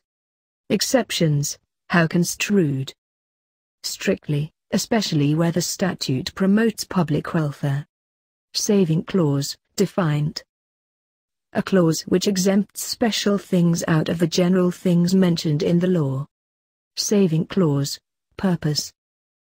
To preserve something, as existing rights or causes of action or pending proceedings, from immediate interference by operation of a statute. Saving clause, limitation. Inoperative if entirely inconsistent with the purview of the law. 9. Construction of Constitution. Constitution, defined. It is a written instrument where fundamental powers of the government are established, limited and defined, distributed among several departments for their safe and useful exercise for the benefit of the body politic. Constitutional construction, primary purpose. To determine the intent of the framers as expressed in the languages to assure its realization. Constitutional construction, applicability of rules of statutory construction. Examples of applicable rules of statutory construction. Verba legis or the plain meaning rule. Ratio legis est anima or words are interpreted according to the intent. Ut magis velit perit or the Constitution is to be interpreted as a whole. Constitution, how construed. As a whole, no provision is to be separated from all the others. What if there are conflicting provisions? They should be harmonized. Liberally or strictly? Liberally, to accomplish its high objectives and carry out general principles of government. Is there an exception to liberal construction? Yes, where it grants governmental powers in derogation of the inherent and natural rights of the people. So, can we say it may be construed either way? Yes, since constitutional construction is a question of intention. Should we construe the Constitution according to the prevailing circumstances? No, it should be construed uniformly. It should not change together with the fluctuations of public sentiment. Amendments to Constitution, how construed? They should be harmonized with the existing provisions. What if they cannot harmonized, which prevails, the existing provisions or the amendment? The amendment prevails. Language of Constitution, how construed? They should be construed in their common use and ordinary meaning. Except when technical terms are used. Why are they construed in their ordinary meaning? The Constitution is not primarily a lawyer's document. It is the expression of the sovereign will of the people. Illustrative provision.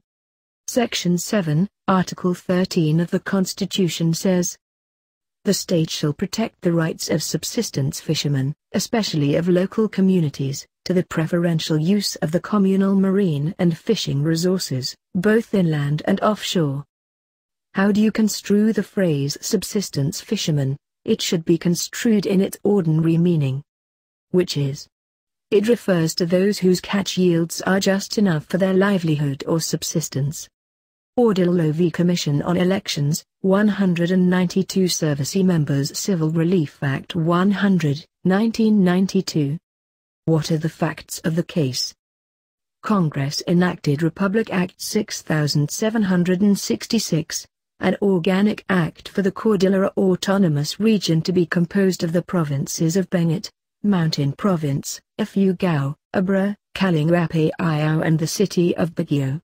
But it was overwhelmingly rejected by the people in a plebiscite called for the purpose, except for the province of Ifugao.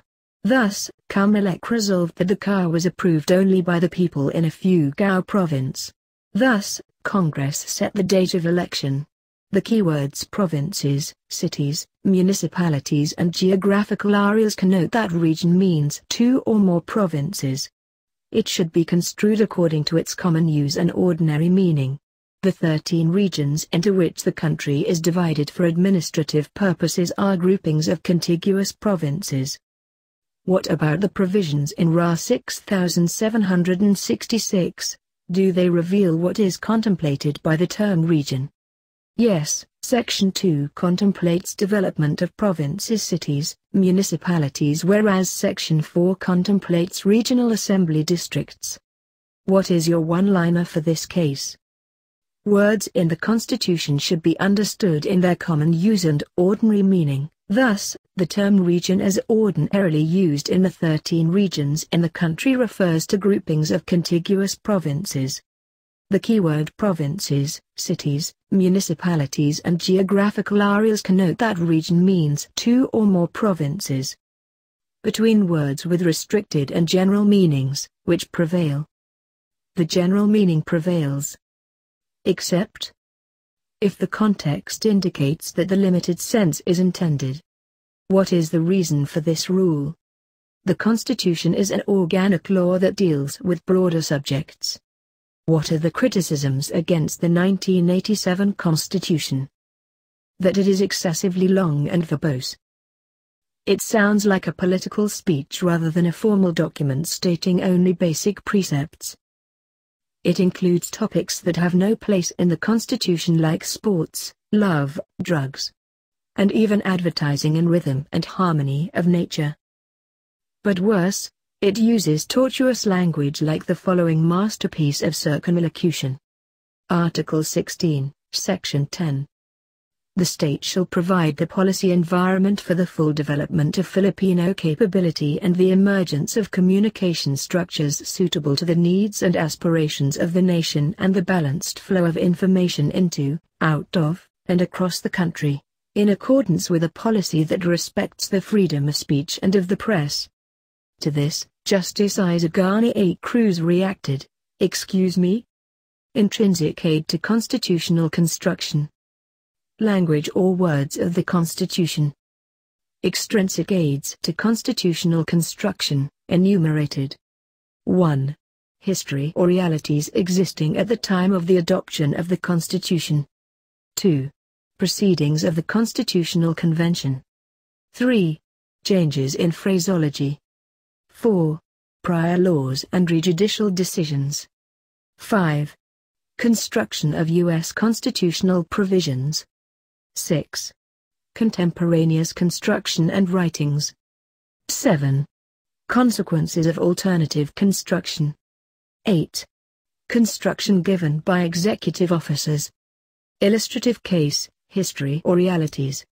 In re Bermudes, 145 Service Members Civil Relief Act 116, 162, 1986. Article 18, Section 5 of the Constitution states that the 6-year term of the incumbent President and Vice President elected in the February 7, 1986 election is, for purposes of synchronization of elections, hereby extended to noon of June 30, 1992. Who is the incumbent president then? In applying history or realities, the SC said it is a matter of public record and common public knowledge that the CONCOM refers to incumbent President Corazon C. Aquino and Vice President Salvador H. Laurel, and to no other persons. What do proceedings of the convention include? They include debates, interpellations and opinions. Can we resort to proceedings right away? No, resort to proceedings may only be had if their extrinsic aid fail.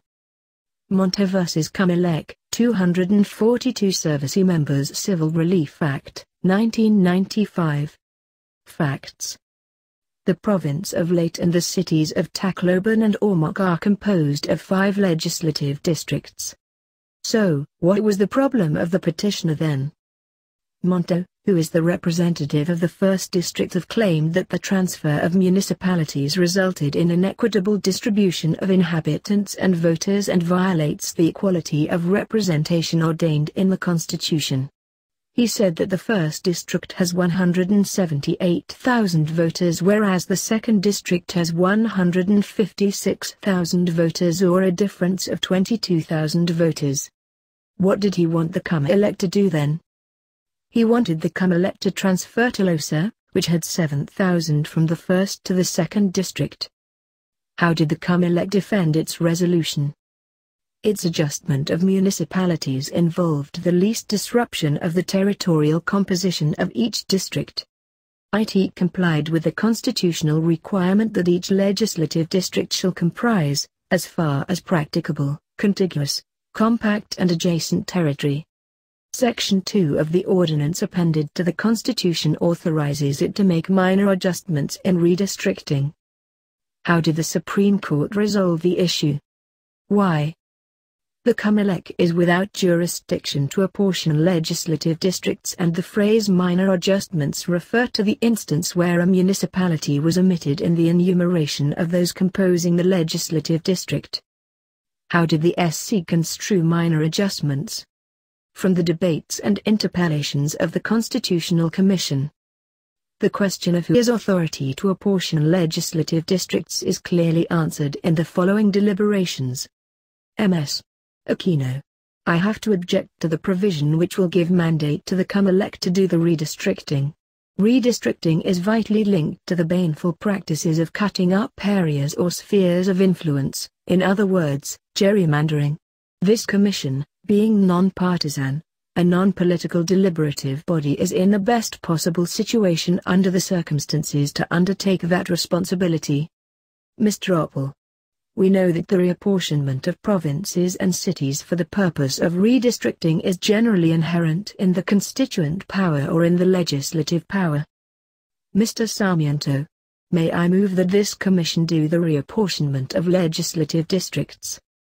How did the Constitutional Commission vote? The results show 30 votes in favor and none against. The motion is approved.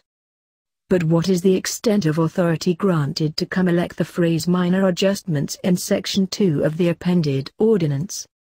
The Constitutional Commission deliberation show that it is limited to those omitted. Mr. David. The authority conferred would be on minor corrections or amendments, meaning to say, for instance, that we may have forgotten an intervening municipality in the enumeration, which ought to be included in one district. That we shall consider a minor amendment. Mr. De Castro. Can it be possible that one municipality in a district be transferred to another district and call it a minor adjustment? Mr. David. That cannot be done, Mr. Presiding Officer. Minor, meaning, that there should be no change in the allocations per district. However, it may happen that we have forgotten a municipality in between which is still in the territory of one assigned district, or there may be an error in the correct name of a particular municipality. Mr. De Castro. So the minor adjustment which the Come-elect cannot do is that, if, for example, my municipality is in the 1st District of Laguna, they cannot put that in any other district. Mr. David. That is not even a minor correction. It is a substantive one. What is the value of changes in phraseology as an extrinsic aid? It may be inquired into to ascertain the intent of the provision as finally approved. Is mere deletion of a word or phrase conclusive? No, as it may have been omitted to avoid superfluity. Example. No person shall be compelled in a criminal case to be a witness against himself was changed to no person shall be compelled to be a witness against himself. What is the intent why the phrase in a criminal case was omitted? The intent is to make it available in cases other than criminal. Why are prior laws and rejudicial decisions considered extrinsic aids? The Constitution is written in reference to existing statutory laws at the time. Why is the construction by the U.S. Supreme Court of the U.S. constitutional provisions available as extrinsic aids? Most provisions on police power, eminent domain, taxation and Bill of Rights were taken or patterned after the U.S. Constitution. When do we apply contemporaneous construction? When there is substantial doubt and ambiguity. What is the value of the writings of Constitutional Convention delegates as extrinsic aid? They have persuasive effect. What happens when a constitutional provision is susceptible of more than one interpretation? That construction which leads to absurd, impossible or mischievous circumstances must be rejected. Maslina v. Cruz, General Registration Number 42428, March 18, 1983. 121 Servicee Members Civil Relief Act 51. What happened in this case? Petitioner was charged with the crime of rape. On August 4, 1975, he rested his case. On September 4, 1975, he submitted his memorandum. On November 28, 1975, the judge submitted with the Deputy Clerk of Court his decision for promulgation. Notices of promulgation were sent to all parties involved.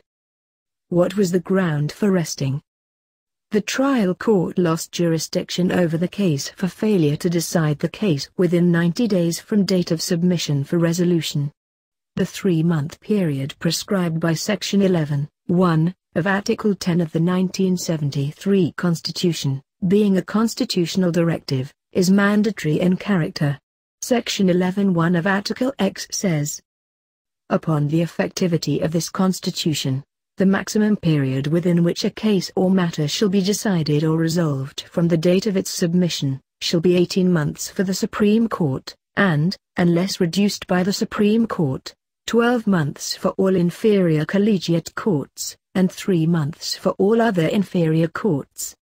Article 8, Section 15, 1, of the 1987 Constitution says, all cases or matters filed after the effectivity of this Constitution must be decided or resolved within 24 months from the date of submission for the Supreme Court, and unless reduced by the Supreme Court, 12 months for all lower collegiate courts and 3 months for all other lower courts. How did the Supreme Court resolve the issue of timeliness? The case was submitted for decision on September 4, 1975, and the judge rendered his decision on November 28, 1975. Hence only 85 days have lapsed. How did the Supreme Court construe the constitutional provision prescribing time to decide? It was construed as merely directory. Why? To make it mandatory would make judges lose jurisdiction over the cases if they fail to decide on time, which consequence will cause greater injury to the public. Does it follow that litigants are powerless if the judge delays to resolve cases? Not necessarily. The judge may be administratively liable. What is your one-liner for this case? Constitutional provisions are to be construed as mandatory, unless by express provision or by necessary implication, a different intention is manifest, or if they relate merely to matter of procedure. Boe v. Kumalek, General Registration Number 221697, March 8, 2016. How do we know that a provision relates to matter of procedure? When the time prescribed to decide a case was incorporated for reasons of expediency, it is deemed merely procedural. Why is construction made by executive officers given weight? Because they are the first to interpret the law. Is there a condition before it is given weight? Yes, provided that it has been construed for a considerable period of time. Mandatory or directory character of constitutional provisions. Are constitutional provisions mandatory or directory? Generally, they are mandatory in nature. What are the exceptions? If expressly provided. By necessary implication. A different intention is manifested. Why are they generally mandatory? It is the sovereign itself that speaks, laying down rules which for the time being control both the government and the governed. To hold that any of the constitutional provisions is to be obeyed or disregarded at the will or pleasure of the legislature is a dangerous doctrine. It lowers the dignity befitting the fundamental law of the land. Preamble and titles, how construed? How are preamble and title construed? They may furnish evidence of the meaning and intention of the Constitution, but they are given little weight. Constitutional prohibitions, how construed? How are constitutional provisions construed? They are construed positively and unequivocally. Constitutional grant of power, how construed? How is constitutional grant of power construed? It is construed as a mandate, and not a mere direction. What does such grant of power include? It includes all such particular and auxiliary powers necessary to make it effectual. But what if the means for the exercise of a grant of power are specified in the Constitution? All other means are deemed excluded. Prospective or retroactive application. How are constitutional provisions applied, prospectively or retroactively? Prospectively, unless otherwise intended.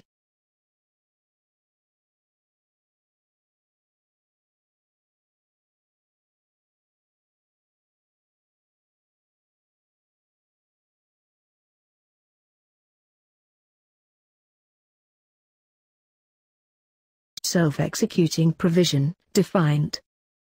Jingona vs. Carragh, General Registration Number 94571, April 22, 1991. Pimatong vs. Kumalek, General Registration Number 161872, April 13, 2004.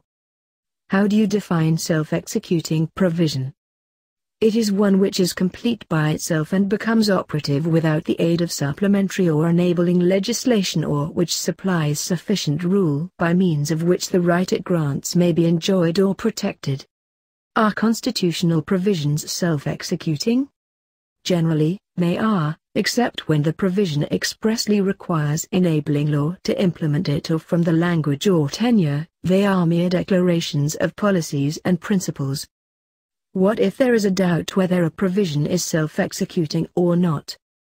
It should be resolved in favor of it being self-executing.